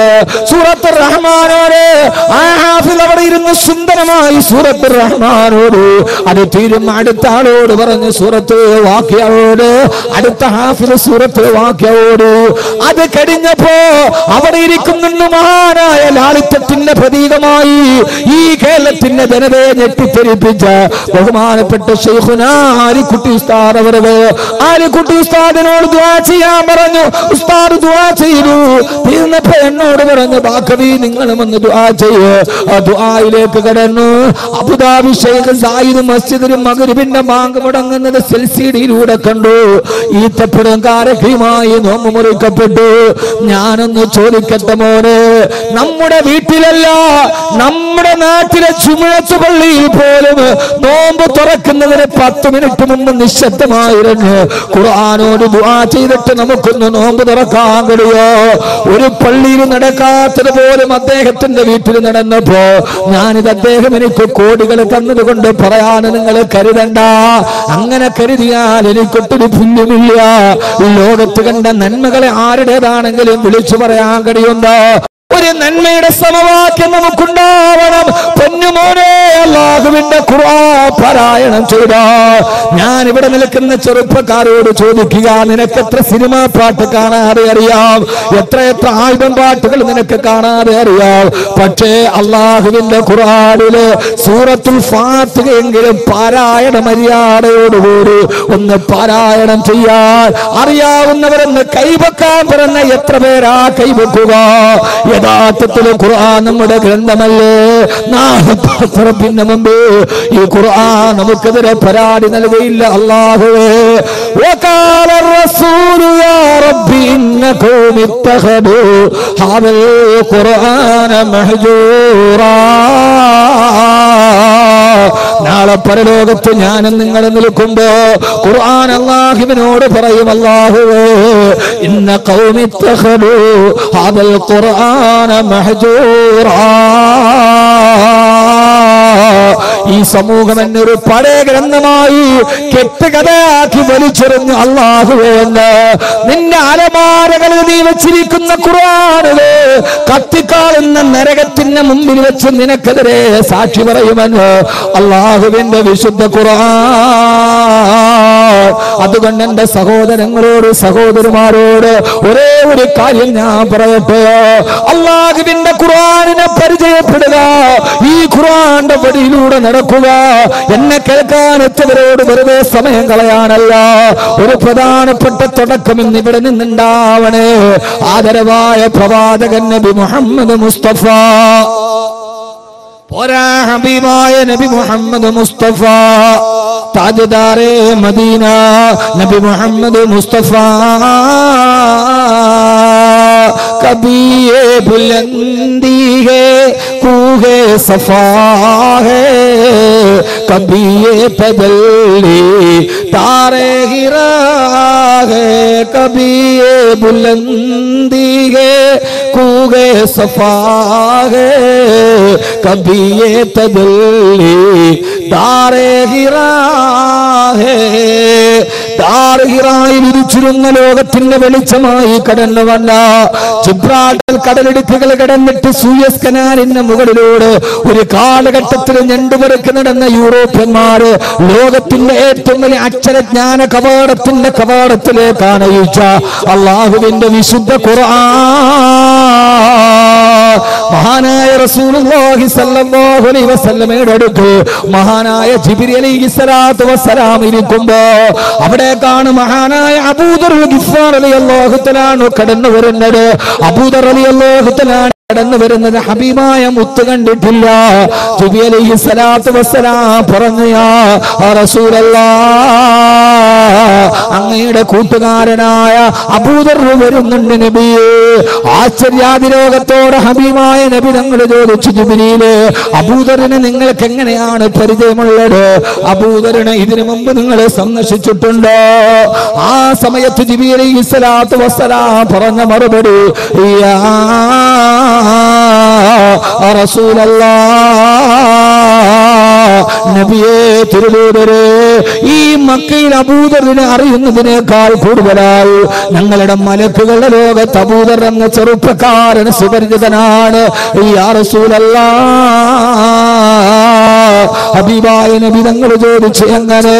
ഓരോ ദിവസവും ആകാശത്തും മലക്കുകളുടെ ലോകത്ത് ഞങ്ങളെ ഏറ്റവും കൂടുതൽ പറയുന്ന പേര് ഈ അബൂദർ എന്ന ചെറുപ്പക്കാരന്റെ പേരാ. എന്നെ കേൾക്കാൻ തന്റെ പ്രിയപ്പെട്ട ചെറുപ്പക്കാരോട് ആധുനികതയുടെ അസുരഭാവങ്ങളും മുഴുവനും അശ്ലീലങ്ങളും അനാവശ്യങ്ങളും ആവർത്തന വിരസതകളുമായി ആത്മീയ ലോകത്തിന് ആത്മവിപ്ലവത്തെ അസുരഭാവത്തോടെ മാറ്റിക്കടത്തിക്കൊണ്ടുപോയ എന്റെ പ്രിയപ്പെട്ട പുതുതലമുറയോട് അല്ലാഹുവിന്റെ മലക്കുകളുടെ ലോകത്ത് മക്കയിൽ ഒരു ചെറുപ്പക്കാരന്റെ പേരെപ്പോഴും പറയപ്പെടുകയാ. ആരാ അബൂദർ എന്ന് നിങ്ങൾക്കറിയോ? ആ ചെറുപ്പക്കാരൻ ആരെന്നറിയോ? മക്കയിൽ നിന്ന് ഷാമിലേക്ക് കച്ചവട സംഘം പോകുമ്പോ പാറക്കെട്ടിന്റെ പുറകിൽ ഒളിച്ചിരുന്ന് നടന്നു പോകുന്നവനെ പിടിച്ചു നിർത്തിയിട്ടവന്റെ കഴുത്ത് വെട്ടിമാണ്ടി മടിശീലയിലെ പൈസ എടുത്തു കൊണ്ടുപോയി മദ്യപിച്ച ഗിഫാർ ഗോത്രത്തിന്റെ തലവനാണ് ഈ ചെറുപ്പക്കാരൻ. ആ ചെറുപ്പക്കാരൻ മദീനയിൽ ജനിച്ചതല്ല, പിന്നെ ഒരു കാലഘട്ടത്തിൽ കൊള്ള സംഘത്തിന്റെ തലവനായി, ഗുണ്ടാ സംഘ തലവനായി ജീവിച്ച, അതിന്റെ ഇടയിൽ ആരോ മക്കയിൽ വന്ന പ്രവാചകനെ കുറിച്ച് പറഞ്ഞപ്പോ മുത്തുനബി അന്വേഷിച്ചിട്ട് വന്നിട്ട് അവസാനം ഇസ്ലാമിലേക്ക് വന്ന പരിവർത്തനത്തിന്റെ വ്യക്തിത്വത്തിന്റെ ധവളപ്രകാശം കൊണ്ട് ലോകചരിത്രത്തെ വിസ്മയിപ്പിച്ച ഒരു മഹാവ്യക്തിത്വമാണ് അബൂദർ ഗിഫാർ റളിയല്ലാഹു തആല അൻഹു. മഹാനവറുകളുടെ പേര് മക്കയിൽ മലക്കുകൾ പറയാണത്ര, മലക്കുകളുടെ ലോകത്ത്. ഇത് കേട്ട റസൂലുള്ളാഹി സ്വല്ലല്ലാഹു അലൈഹി വസല്ലം ചോദിച്ചു, അലിമന ആല ഹാദിഹി ഫളീല, അബൂദറിന് ഈ പദവി എങ്ങനെയാ കിട്ടിയത്?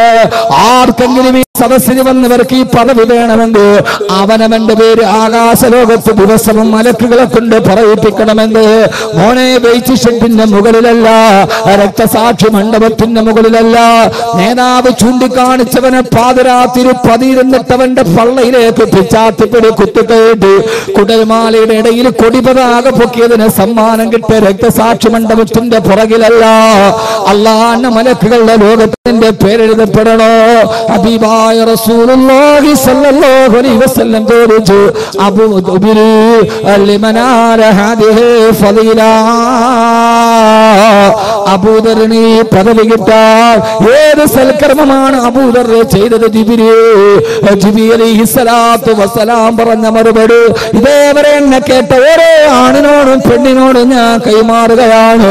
കൈമാറലല്ലാതെ അഹമ്മദ് കബീറിന് മറ്റൊന്ന് കഴിയില്ലല്ലോ. അല്ലാഹുവിന്റെ റസൂലിനോട് ജിബ്രീൽ അലൈഹിസ്സലാത്തു വസ്സലാം പറഞ്ഞു, വകാന യുക്സിറു ഖിറാഅത സൂറത്തുൽ ഇഖ്ലാസ്, വകാന യുക്സിറു ഖിറാഅത സൂറത്തുൽ ഇഖ്ലാസ്. അദ്ദേഹം ജീവിതത്തിൽ ധാരാളമായി സൂറത്തുൽ ഇഖ്ലാസ് പാരായണം ചെയ്യുന്ന ആളാ. ഖുൽ ഹുവല്ലാഹു അഹദ് അല്ലാഹുസ് സമദ് ലം യലിദ് വലം യൂലദ് വലം യകുൽ ലഹു കുഫുവൻ അഹദ്. ഖുർആൻ ഓതാത്തത് എന്തെന്ന് ചോദിച്ചു നിങ്ങളെ ഞാൻ പേടിപ്പിക്കുകയല്ല. നിങ്ങൾക്ക് ഏതൊരാൾക്കും ഓതാൻ കഴിയുന്ന, നിങ്ങളുടെ ഹൃദയത്തിന് മാറ്റമുണ്ടാക്കി തരുന്ന, നിങ്ങളുടെ പാപമംഗലമായ ഹൃദയത്തെ വജ്രസമാന സ്ഫടികമാക്കി സ്ഫുടം ചെയ്ത് സ്ഫടികമാക്കി തരുന്ന ആ ഖുർആൻ നിങ്ങൾക്ക് എന്തേ പാരായണം ചെയ്തുകൂടാ? ഞാൻ പറയുന്നത് സൂറത്തുൽ ബഖറ ഓതുന്നതിന്റെ പ്രതിഫലമല്ല, സൂറത്തുൽ മാഇദ ഓതുന്നതിന്റെ പ്രതിഫലമല്ല. ദിവസം ദിവസവും നിനക്കോരാൻ കഴിയുന്ന പെങ്ങളെ മുട്ടമടിക്കുമ്പോ, മക്കളെ സ്കൂളിൽ വിടാൻ ഡ്രസ് ഒരുക്കി കൊടുക്കുമ്പോ, മിക്സിയിൽ അരച്ചുകൊണ്ടിരിക്കുമ്പോ, അടുക്കളയിൽ ജോലി ചെയ്യുമ്പോ നിന്റെ ചുണ്ടുകൊണ്ട് ഖുൽ ഹുവല്ലാഹു അഹദ് അല്ലാഹുസ് സമദ് അലം യലിദ് വലം യൂലദ് വലം യകുൽ ലഹു കുഫുവൻ അഹദ് ഈ സൂറത്ത് ഓതിയാൽ നിന്റെ പേര് സ്വർഗ്ഗലോകത്തും മലക്കുകളുടെ ലോകത്ത് എന്നും പറയപ്പെടുമെന്ന് ഹബീബായ നബിയുനാ റസൂലുള്ളാഹ് സല്ലല്ലാഹു അലൈഹി വസല്ലം എന്താ ചെയ്തൂടെ? ഞാൻ വെറുതെ മാനസിക പരിവർത്തനം ഉണ്ടാക്കാൻ ഖുർആൻ ഓതിയാ മതി എന്ന് പറയല്ല. മോനെ ഒരു കസേര എടുത്ത മോനെ, ഓതിയാ മതി എന്ന് പറയല്ല. ഇവിടെ പറഞ്ഞു തരികയല്ല. ഇത് കേൾക്കാമെന്ന് ഏതൊരു കുട്ടിക്ക് ഓതാൻ പറ്റും. ഇനി അറിയില്ലെങ്കിൽ അവന് എളുപ്പത്തിൽ പഠിക്കാൻ കഴിയും. ഖുർആൻ പഠിക്കണം. അല്ലാഹു തൗഫീഖ് നൽകട്ടെ. ആമീൻ പറ. ഞാൻ ആമീൻ കേട്ടിട്ടെങ്ങാനും പഠിക്കാൻ തോന്നിയാലും ഓർത്തിട്ട് അള്ളാഹു പഠിക്കാൻ തൗഫീഖ് നൽകട്ടെ. ഖുർആൻ ഒരു അത്ഭുതമാണ്. ഖുർആനെ കുറിച്ച് പ്രസംഗിച്ചാൽ തിരുവച്ച പിന്നെ പറയാൻ പറ്റും. എല്ലാം നമ്മളെ പഠിപ്പിച്ചത് ഖുർആനാണ്. എഴുതാൻ മാത്രമല്ല വായിക്കാനും എണ്ണാനും നമ്മളെ പഠിപ്പിച്ചത് ഖുർആനാണ്. എൻ്റെ കുട്ടികളോട് ഞാൻ പറയാം, ഖുർആൻ നിങ്ങൾ പഠിക്കണം. എണ്ണാൻ പഠിപ്പിച്ചത് ഖുർആനാണ്. 1 2 3 4 5 6 7 8 9 10 11 12 ഇങ്ങനെ ആദ്യമായിട്ട് നമുക്ക് എണ്ണൽ സംഖ്യ പഠിപ്പിച്ചാരാ? ഇത് മരിക്കുമ്പോൾ ഓതാനുള്ള ഗ്രന്ഥം മാത്രമല്ല. സമയമില്ല. 1 2 3 4 5 6 എണ്ണാൻ പഠിപ്പിച്ചാരാ? ആരാ സമയം? അങ്കൻവാടി പോയപ്പോ ടീച്ചർ അല്ലേ? അങ്ങനെയല്ലേ? അല്ലെ LKG-യിലും. അപ്പൊ ഇന്നിപ്പോ LKG UKG ഇല്ല. അന്ന് 1 മുതൽ 10 വരെ. നമ്മുടെയൊക്കെ കാലത്ത് LKG ഇല്ല, UKG ഇല്ല, +1 ഇല്ല, +2 ഇല്ല. 1 മുതൽ 10 വരെ. 10 കഴിഞ്ഞാൽ പിന്നെ PDC പരമദരിദ്രവാസി കോഴ്സ്.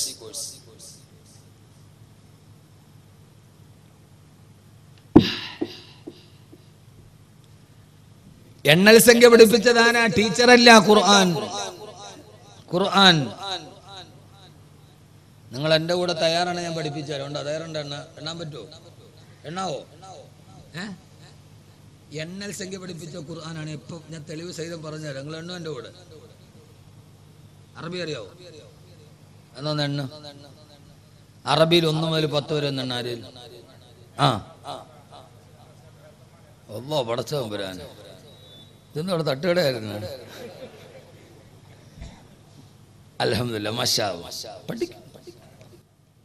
1 മുതൽ 10 വരെ പഠിപ്പിച്ചാരാ കുട്ടി? LKG-യിലെ ടീച്ചറല്ല.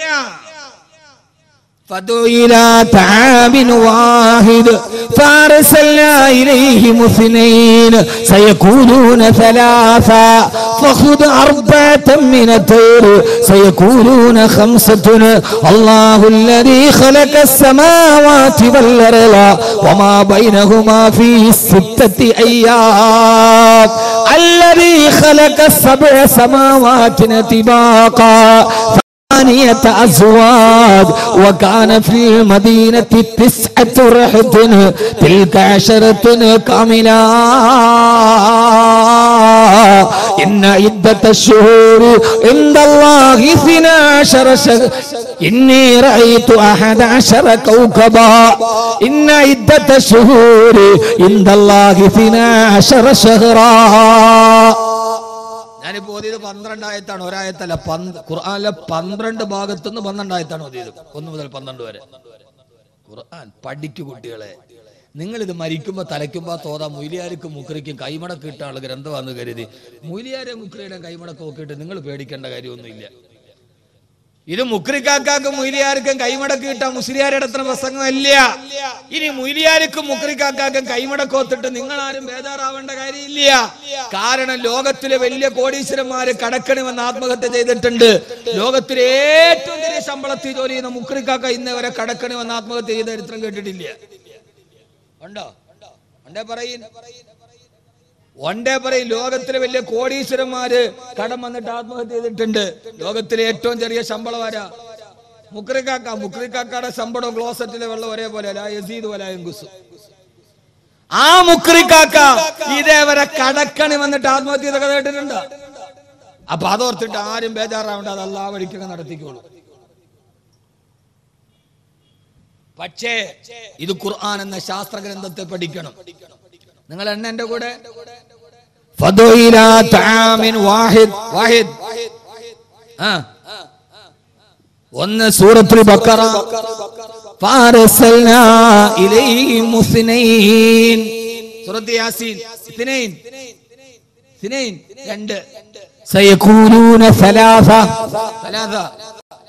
മൂന്ന് സൂറത്തുൽ കഹ്ഫ് ഫഖുദ് അർബഅതൻ മിനത്-തയ്ർ നാല് സൂറത്ത് ആല ഇംറാൻ സയഖൂലൂന ഖംസത്തുൻ അഞ്ച് സൂറത്തുൽ കഹ്ഫ് الذي خلق السماوات والأرض وما بينهما في 6 أيام ആറ് സൂറത്തുൽ മുഅ്മിൻ الذي خلق السبع ഏഴ് സൂറത്തുൽ മുൽക്ക് സൂറത്തുൽ നൂഹ് ثمانية أزواج എട്ട് സൂറത്തുൽ അൻആം وكان في المدينة 9 سورة القصص تلك 10 كاملة 10 سورة البقرة إني رأيت 11 كوكبا 11 سورة يوسف إن عدة الشهور عند الله 12 شهرا 12 സൂറത്ത് തൗബ. 2 മണിക്കൂറിലേക്ക് ഞാൻ പറഞ്ഞുതരാം ഖുർആൻ എന്തൊക്കെ പഠിപ്പിച്ചിട്ടുണ്ടെന്ന്. അതുകൊണ്ട് ഖുർആൻ ഓതണം. ഇത് ലോകത്തിലെ പ്രപഞ്ചത്തിന് ആമുഖ പുസ്തകമാണ്. ഇത് ശാസ്ത്രലോകത്തിന് വിരൽ ചൂണ്ടിക്കൊടുത്ത ഖുർആനാണ്. ഗതാഗത നിയമം ഞാൻ മണക്കാട് നിൽക്കുമ്പോഴാണെന്ന് എനിക്ക് തോന്നുന്നത്. ഖുർആനും ഗതാഗത നിയമം ഒരു 7 വെള്ളിയാഴ്ച പുസ്തകമുള്ളൂ. ഖുർആനും ട്രാഫിക് നിയമം. നിങ്ങൾ ഹൈവേയുടെ അടുത്ത് താമസിക്കണല്ലേ? ഞാൻ ഇങ്ങോട്ട് വന്നപ്പോൾ ഒരു ബൈക്ക്, ഒരു പൾസറിന്റെ 220 ആണെന്ന് തോന്നുന്നു. അതിന്റെ മുകളിൽ ഒരുത്തിരുന്നിട്ട് ഈ വെടിയുണ്ട് വെരി ഗുഡ് പോണ പോലെ പോകണം. ഞാൻ ഒരുത്ത എൻ്റെ വണ്ടിയുമേ വന്ന് കയറി. അവൻ ഈ വെടി കൊണ്ട വെരി ഇരിക്കണ എന്നെ കുളത്തിന് മുകളിൽ തവള ഇരിക്കണ ഇങ്ങനെ ഇരിക്കും. ആ സൈലൻസർ ഫ്ലൂട്ട് കട്ട് ചെയ്തിട്ട് ഒരു അന്തം വിട്ട സൗണ്ട്. ലോകത്താദ്യമായി സ്പീഡ് ലിമിറ്റ് സൂക്ഷിക്കണം എന്ന് പറഞ്ഞ ഗ്രന്ഥം ഖുർആനാണ്. അറിയോ? 40 എന്ന് സൈൻ ബോർഡിൽ എഴുതിയ 40 പോകാവൂ എന്ന് ട്രാഫിക് നിയമം ആദ്യം പഠിപ്പിച്ചത് ഖുർആനാണ്.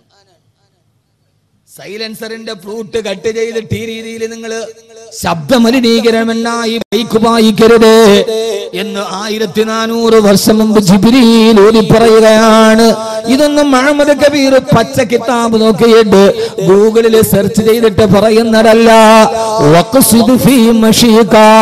നിന്റെ ഗതാഗതത്തിൽ നീ മിതത്വം പാലിക്കണേ. ഏതാണോ സ്പീഡിന് മുകളിലേക്ക് പോകാൻ പാടില്ല.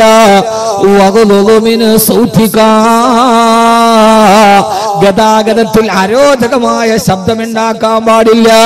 സൈലൻസറിന്റെ ഫ്ലൂട്ട് കട്ട് ചെയ്തിട്ട് അന്തരീക്ഷം പൊല്യൂഷൻ ഉണ്ടാക്കുന്ന, സൗണ്ട് പൊല്യൂഷൻ ഉണ്ടാക്കുന്ന ഒരു രീതി നിങ്ങൾ പാടില്ലെന്ന് 14 നൂറ്റാണ്ടുകൾക്ക് മുമ്പ് അള്ളാഹുവിന്റെ വിശുദ്ധ ഖുർആൻ. എന്തിനേറെ നിനക്കൊരു വാഹനമുണ്ട്, ആ വാഹനം പൊടി പിടിച്ച് അഴുക്ക് പിടിച്ച് വാഹനം ഓടിക്കരുത്.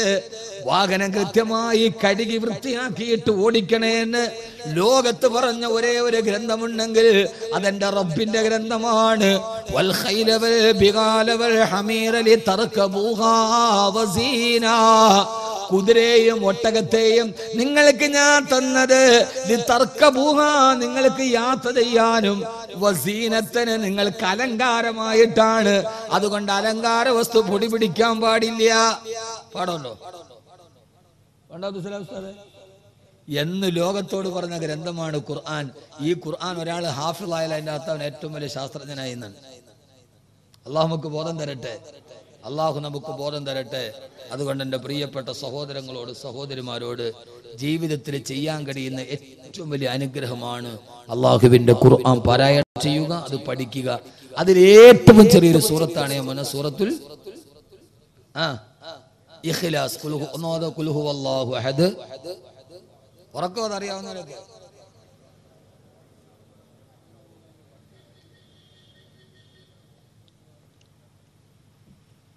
ഒരു പ്രതിഫലവും കൂടെ ഞാൻ പറഞ്ഞുതരാം, അതിനെ അവസാനിപ്പിക്കുക. 1, ഖുർആൻ ഓതിയാൽ നിന്റെ ഹൃദയം നന്നാവും. 2, നിന്റെ പേര് അള്ളാഹുവിന്റെ മലക്കുകളുടെ ലോകത്ത് ജീവിതകാലത്ത് പറയാൻ കഴിയും. രണ്ടാമത്തെ സൂറത്തുൽ ഇഖ്ലാസ് പതിവായി പാരായണം ചെയ്താൽ നിന്റെ മയ്യത്ത് നമസ്കാരത്തിന് 70,000 മലക്കുകൾ സാക്ഷികളാവും. ആണോ?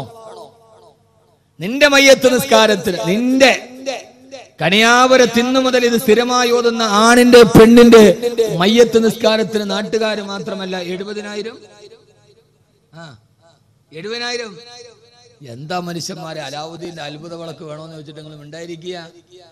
ഇതിനൊന്നും നിങ്ങൾ 1 കോടി രൂപയൊന്നും കൊടുക്കണ്ട, കോടികളുടെ ഷെയറൊന്നും എടുക്കണ്ട, കോടികളുടെ പള്ളിയൊന്നും ഉണ്ടാക്കണ്ട. ഇതിനകത്ത് നിങ്ങൾ എന്ത് ചെയ്യണം? ഇന്നു മുതൽ സൂറത്തുൽ ഇഖ്ലാസ് ഓതണം. ഇൻഷാല്ലാ തയ്യാറാണോ? ഞാൻ അതാ പറഞ്ഞ, വന്നിട്ട് വെറുതെ പോവണ്ട. പോകുമ്പോ വലിയ ദുആയൊക്കെ പറഞ്ഞ ചെയ്യാനും പഠിക്കാനും ഒക്കെ വലിയ പാട്. ഇതിപ്പോ അറിയാത്ത ആരാ ഉള്ളത്? ഖുൽ ഹുവല്ലാഹു അതറിയാത്ത ആരാ ഉള്ളത്? ഇനി അറിയാത്ത ആരെങ്കിലും ഇവിടെ ഉണ്ടെങ്കിൽ അവൻ ഖുൽ ഹുവല്ലാഹു ഇത് പഠിക്കാനല്ല പോകണം, നേരെ പൊന്നാനി പോകണം. ഖുൽ ഹുവല്ലാഹു അഹദ് ഒരു മുസ്ലിമിന് ഓതാൻ ഇതിനകത്ത് അറിയില്ലെങ്കിൽ അവൻ പിന്നെ ഇനി ഖുൽ ഹുവല്ലാഹു ഇത് പഠിക്കാനല്ല പോകണം, പിന്നെ അവൻ നേരെ പൊന്നാനിയിലാണ് പോകുന്നത്. അതറിയാത്ത ഒരാൾ പിന്നെ മുസ്ലിം ആവില്ല. അള്ളാഹു നമുക്ക് ബോധം തരട്ടെ. അവനവൻ മരിച്ചു കഴിഞ്ഞാൽ 70,000 മലക്കുകൾ വെറുതെയല്ല.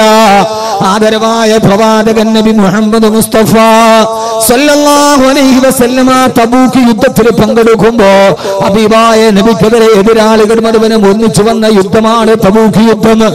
ആ തബൂക്ക് യുദ്ധത്തിൽ പങ്കെടുക്കുമ്പോ ഹബീബായ നബിയുടെ നേരം മജൂസികളും നസ്രാനികളും കുഫാറുകളും അടക്കം വലിയൊരു പടയാ. അല്ലാഹുവിന്റെ റസൂലിന്റെ സഹാബത്ത് യുദ്ധത്തിനിറങ്ങുമ്പോ മജൂസി പട്ടാളം, ആനപ്പട്ടാളം പാഞ്ഞു വരികയാ.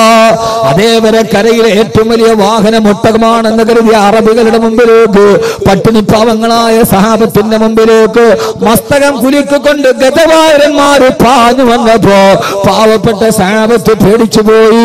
അവര് പേടിച്ചരണ്ടി ചിന്ന ഭിന്നമായി ഓടുമ്പോ ഹബീബായ നബി സല്ലല്ലാഹു അലൈഹി വസല്ലമയുടെ അടുക്കൽ വന്ന്, യാ റസൂലല്ലാഹ്, ആനപ്പട്ടാളം ഇറങ്ങി നബിയേ, ഈ പൊട്ടിയ വാളും ഈ ചാവാറായ ഒട്ടകങ്ങളുമായി ഞങ്ങൾ അവരോടങ്ങനെ പിടിച്ചു നിൽക്കും യാ റസൂലല്ലാഹ് സല്ലല്ലാഹു അലൈഹി വസല്ലമ.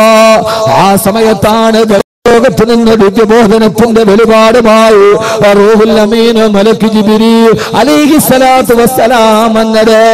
ആനപ്പടയെ കണ്ട് പേടിച്ച രണ്ട് സഹാബത്തിനോട് ജിബ്രീൽ ആയത്തിറക്കി കൊടുത്തു.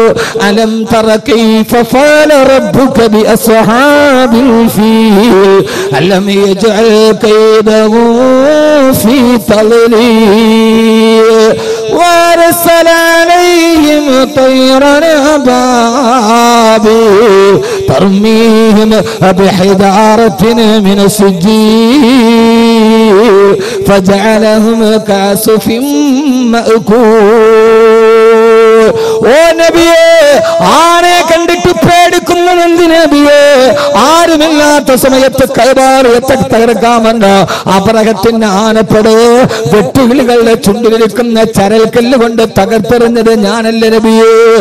ആനപ്പട്ടാളം വെട്ടുകിളിയുടെ മുമ്പിൽ പരാജയപ്പെട്ടിട്ട് ഓടിയപ്പോ മക്കയിലെ കുട്ടികൾ ആനപ്പട്ടാളത്തെ കളിയാക്കിയത് ഓർമ്മയില്ല നബിയേ. ഐനല്ലിലാഹു വല്ലിലാഹു താലിബൂ والرنم المغلوب ليس الغالب. അടയ്ക്കാ കുരുവികൾ വന്ന് കല്ലെറിഞ്ഞപ്പോ ഭീമാകാരമായ ആനപ്പട്ടാളം മക്കയിലൂടെ ചെതറിയോടുന്നത് കണ്ടപ്പോ അന്നത്തെ തെരുവ് കുട്ടികൾ ആനപ്പട്ടാളക്കാരെ നോക്കിയിട്ട് കളിയാക്കി പാടിയ പാരടിപ്പാട്ടാണിത്. ഐനല്ലിലാഹു വല്ലിലാഹു താരിബൂ വല്ലറനമുൽ മഗ്ലൂബു ലൈസൽ ഗാലിബു. മുറിമൂക്കൻ രാജാവ് തോറ്റോടിയല്ലോ. അർണമെന്ന് പറഞ്ഞാൽ മുറിമൂക്കൻ, മുറിമൂക്കൻ രാജാവ് ഓടിപ്പോകുന്നല്ലോ എന്ന് പാടുന്ന രീതിയിൽ അവരെ തകർത്തില്ല നബിയെ. എന്തിനാണെന്ന് വിഷമിക്കുന്നതെന്ന് ചോദിച്ചപ്പോ ഹബീബായ നബിക്ക് സന്തോഷമായി. ജിബ്രീൽ അലൈഹിസ്സലാത്തു വസ്സലാം ആയത്തോടിയിട്ട് പറഞ്ഞു, യാ റസൂലല്ലാഹ്, എന്റെ കൂടെ 70,000 മലക്കുകൾ വന്നിട്ടുണ്ട് നബിയെ. ജിബ്രീലേ, തബൂക്കിൽ ഞങ്ങളെ സഹായിക്കാനോ? അല്ല യാ റസൂലല്ലാഹ്, എന്റെ കൂടെ 70,000 മലക്കുകൾ വന്നത് മക്കയിൽ മാത്ത മുആവിയത്ത് ബിൻ മുആവിയ എന്ന് പേരുള്ള ഒരു ചെറുപ്പക്കാരനായ സഹാബി മക്കയിൽ വഫാത്തായി നബിയെ. ആ സഹാബിയുടെ മയ്യത്ത് നിസ്കാരത്തിൽ പങ്കെടുക്കാനാണ് 70,000 മലക്കുകൾ എന്റെ കൂടെ വന്നത്. അല്ലാഹുവിന്റെ റസൂൽ അത്ഭുതപ്പെട്ടു നിൽക്കുമ്പോ മുത്തുനബിയെ, മക്കയിൽ മരിച്ച മുആവിയുടെ മയ്യത്ത് തബൂക്കിൽ നിന്നുണ്ട്, അങ്ങേക്ക് നിസ്കരിക്കണോ നബിയെ? വേണം ജിബ്രീൽ. സഹാബത്ത് ഒളിവെടുത്തിട്ട് വന്നു. ജിബ്രീൽ അലൈഹിസ്സലാത്തു വസ്സലാം ചിറക് കൊണ്ട് ഭൂമിയിൽ നടിച്ചപ്പോ മുആവിയുടെ മയ്യത്ത് മക്കയിൽ കാണാൻ പറ്റുന്ന രീതി ഭൂമി മുഴുവൻ സമതലമായി. അവിടെ നിന്നുകൊണ്ട് മക്കയിൽ കിടക്കുന്ന മുആവിയത്ത് ബിൻ മുആവിയ എന്ന സഹാബിയുടെ മയ്യത്ത് നേരിട്ട് കണ്ട് ഹബീബായ നബി തങ്ങളെ സഹാബത്തും മയ്യത്ത് നിസ്കാരം നിർവഹിച്ചു. നബിയേ, ഇനി 70,000 മലക്കുകളുമായി ഞാൻ പോവുകയാണ്. എവിടേക്ക് ജിബ്രീൽ? മുആവിയത്ത് ബിൻ മുആവിയുടെ മയ്യത്ത് നിസ്കാരത്തിൽ പങ്കെടുക്കാൻ തിരുദൂതരെ. അല്ലാഹുവിന്റെ റസൂൽ ചോദിച്ചു, മുആവിയ, മരിക്കുന്ന നേരത്തെ 70,000 മലക്കുകളെ മയ്യത്ത് നിസ്കാരത്തിൽ പങ്കെടുക്കാൻ മുആവിയത്ത് ബിൻ മുആവിയ ലിമനാല ഹാദിഹി ഫളീല, ഈ ഒരു പദവി മുആവിയത്ത് ബിൻ മുആവിയക്ക് കിട്ടാനുള്ള കാരണം എന്ത് നബിയെ? അപ്പോഴാണ് ജിബ്രീൽ അലൈഹിസ്സലാത്തു വസ്സലാം പറഞ്ഞത്, വകാന യുക്ഫിറു ഖിറാഅത സൂറത്തുൽ ഇഖ്ലാസ്. ആ ചെറുപ്പക്കാരൻ എപ്പോഴും സൂറത്തുൽ ഇഖ്ലാസ് പാരായണം കൂടുതലായി ചെയ്തിരുന്നു. യാ റസൂലല്ലാഹ്, അതുകൊണ്ട് ഞാൻ അവസാനിപ്പിക്കുന്നതിന് മുമ്പ് ഇന്ന് കേൾക്കാനെത്ത ഓരോ ആണിനോടും പെണ്ണിനോടും ഇന്നു മുതൽ 2 മണിക്കൂർ പ്രസംഗിച്ചിട്ട് ഇറങ്ങിപ്പോകുമ്പോ എന്ത് കിട്ടി എന്ന് ചോദിച്ചാൽ, ഇന്നു മുതൽ ആര് തോന്നുന്നുവോ ഓരോ ഹർഫിന്റെ പ്രതിഫലത്തിന്റെ ഓഹരി വിനീതനം കിട്ടും. അതുകൊണ്ട് സഹോദരങ്ങളെ, മരിക്കുന്ന നേരം എന്നാണ് മരണമെന്നറിയില്ലല്ലോ, എപ്പോഴാണ് മരണദൂതൻ വരുന്നതെന്നും അറിയില്ലല്ലോ. ആകസ്മികതകളുടെ കേവലം യാദൃശ്ചികതകളുടെ നടുവിലൂടെ ജീവിച്ചു പോകുമ്പോ ഒരു നാൾ അസ്രായീൽ തേടിയെത്തുമ്പോ 3 വെള്ളത്തുണിയിൽ പൊതിഞ്ഞ് അവനവന്റെ വീടിന്റെ മുമ്പിൽ കിടത്തുമ്പോ കരയാൻ സ്വന്തം മക്കൾ മറന്നുപോയാലും, കരയാൻ സ്വന്തം കൂടപ്പിറപ്പുകൾ മറന്നുപോയാലും മറക്കാതെ എത്തുന്ന 70,000 മലക്കുകളുണ്ട്. അവര് നമ്മുടെ പുറകിലെ കൈകെട്ടിയിട്ട് പറയും, അല്ലാഹുമ്മ ഗഫിർ ലഹു വർഹംഹു വഅഫിഹി വഅഫു അൻഹു. അല്ലാഹുവേ, നീ അവന് പുറത്തു കൊടുക്കണേ അല്ലാഹ്. ആരാണ് ദുആ ചെയ്യുന്നത്? യുസബ്ബിഹൂനൽ ലൈല വന്നഹാറ ലാ യഫ്തുറൂൻ. രാപ്പകലുകൾ ഒരു തെറ്റും ചെയ്യാതെ പടച്ച റബ്ബിനെ തസ്ബീഹ് ചെയ്യുന്ന 70,000 മലക്കുകളെ അവനവന്റെ മയ്യത്തിന്റെ പുറകിൽ നിർത്താൻ എന്റെ പ്രിയപ്പെട്ട സഹോദരങ്ങളെ, യുക്സിറു തിലാവത്തുൽ ഖുർആൻ, പരമാവധി ഖുർആൻ പാരായണം വർദ്ധിപ്പിക്കുക. അതിൽ തന്നെ സൂറത്തുൽ ഇഖ്ലാസ് പാരായണം ചെയ്യുക. അല്ലാഹുവേ, നീ ഞങ്ങളെ സ്വീകരിക്കണേ അല്ലാഹ്. അല്ലാഹു നമ്മുടെ സദസ്സുകളെ സ്വീകരിക്കട്ടെ. اللهم صل صلاة كاملة وسلم سلاما تاما على سيدنا محمد الذي تنحل به اللقد وتنفرج به الكرب وتقضى به الحوائج وتنال به الرغائب وحسن الخواتم ويستسقى الغمام بوجهه الكريم وعلى آله وصحبه في كل لمحة ونفس بعدد كل معلوم لك. റഹ്മ റഹീമായ അല്ലാഹുവേ, പരമദയാലുവായ തമ്പുരാനെ,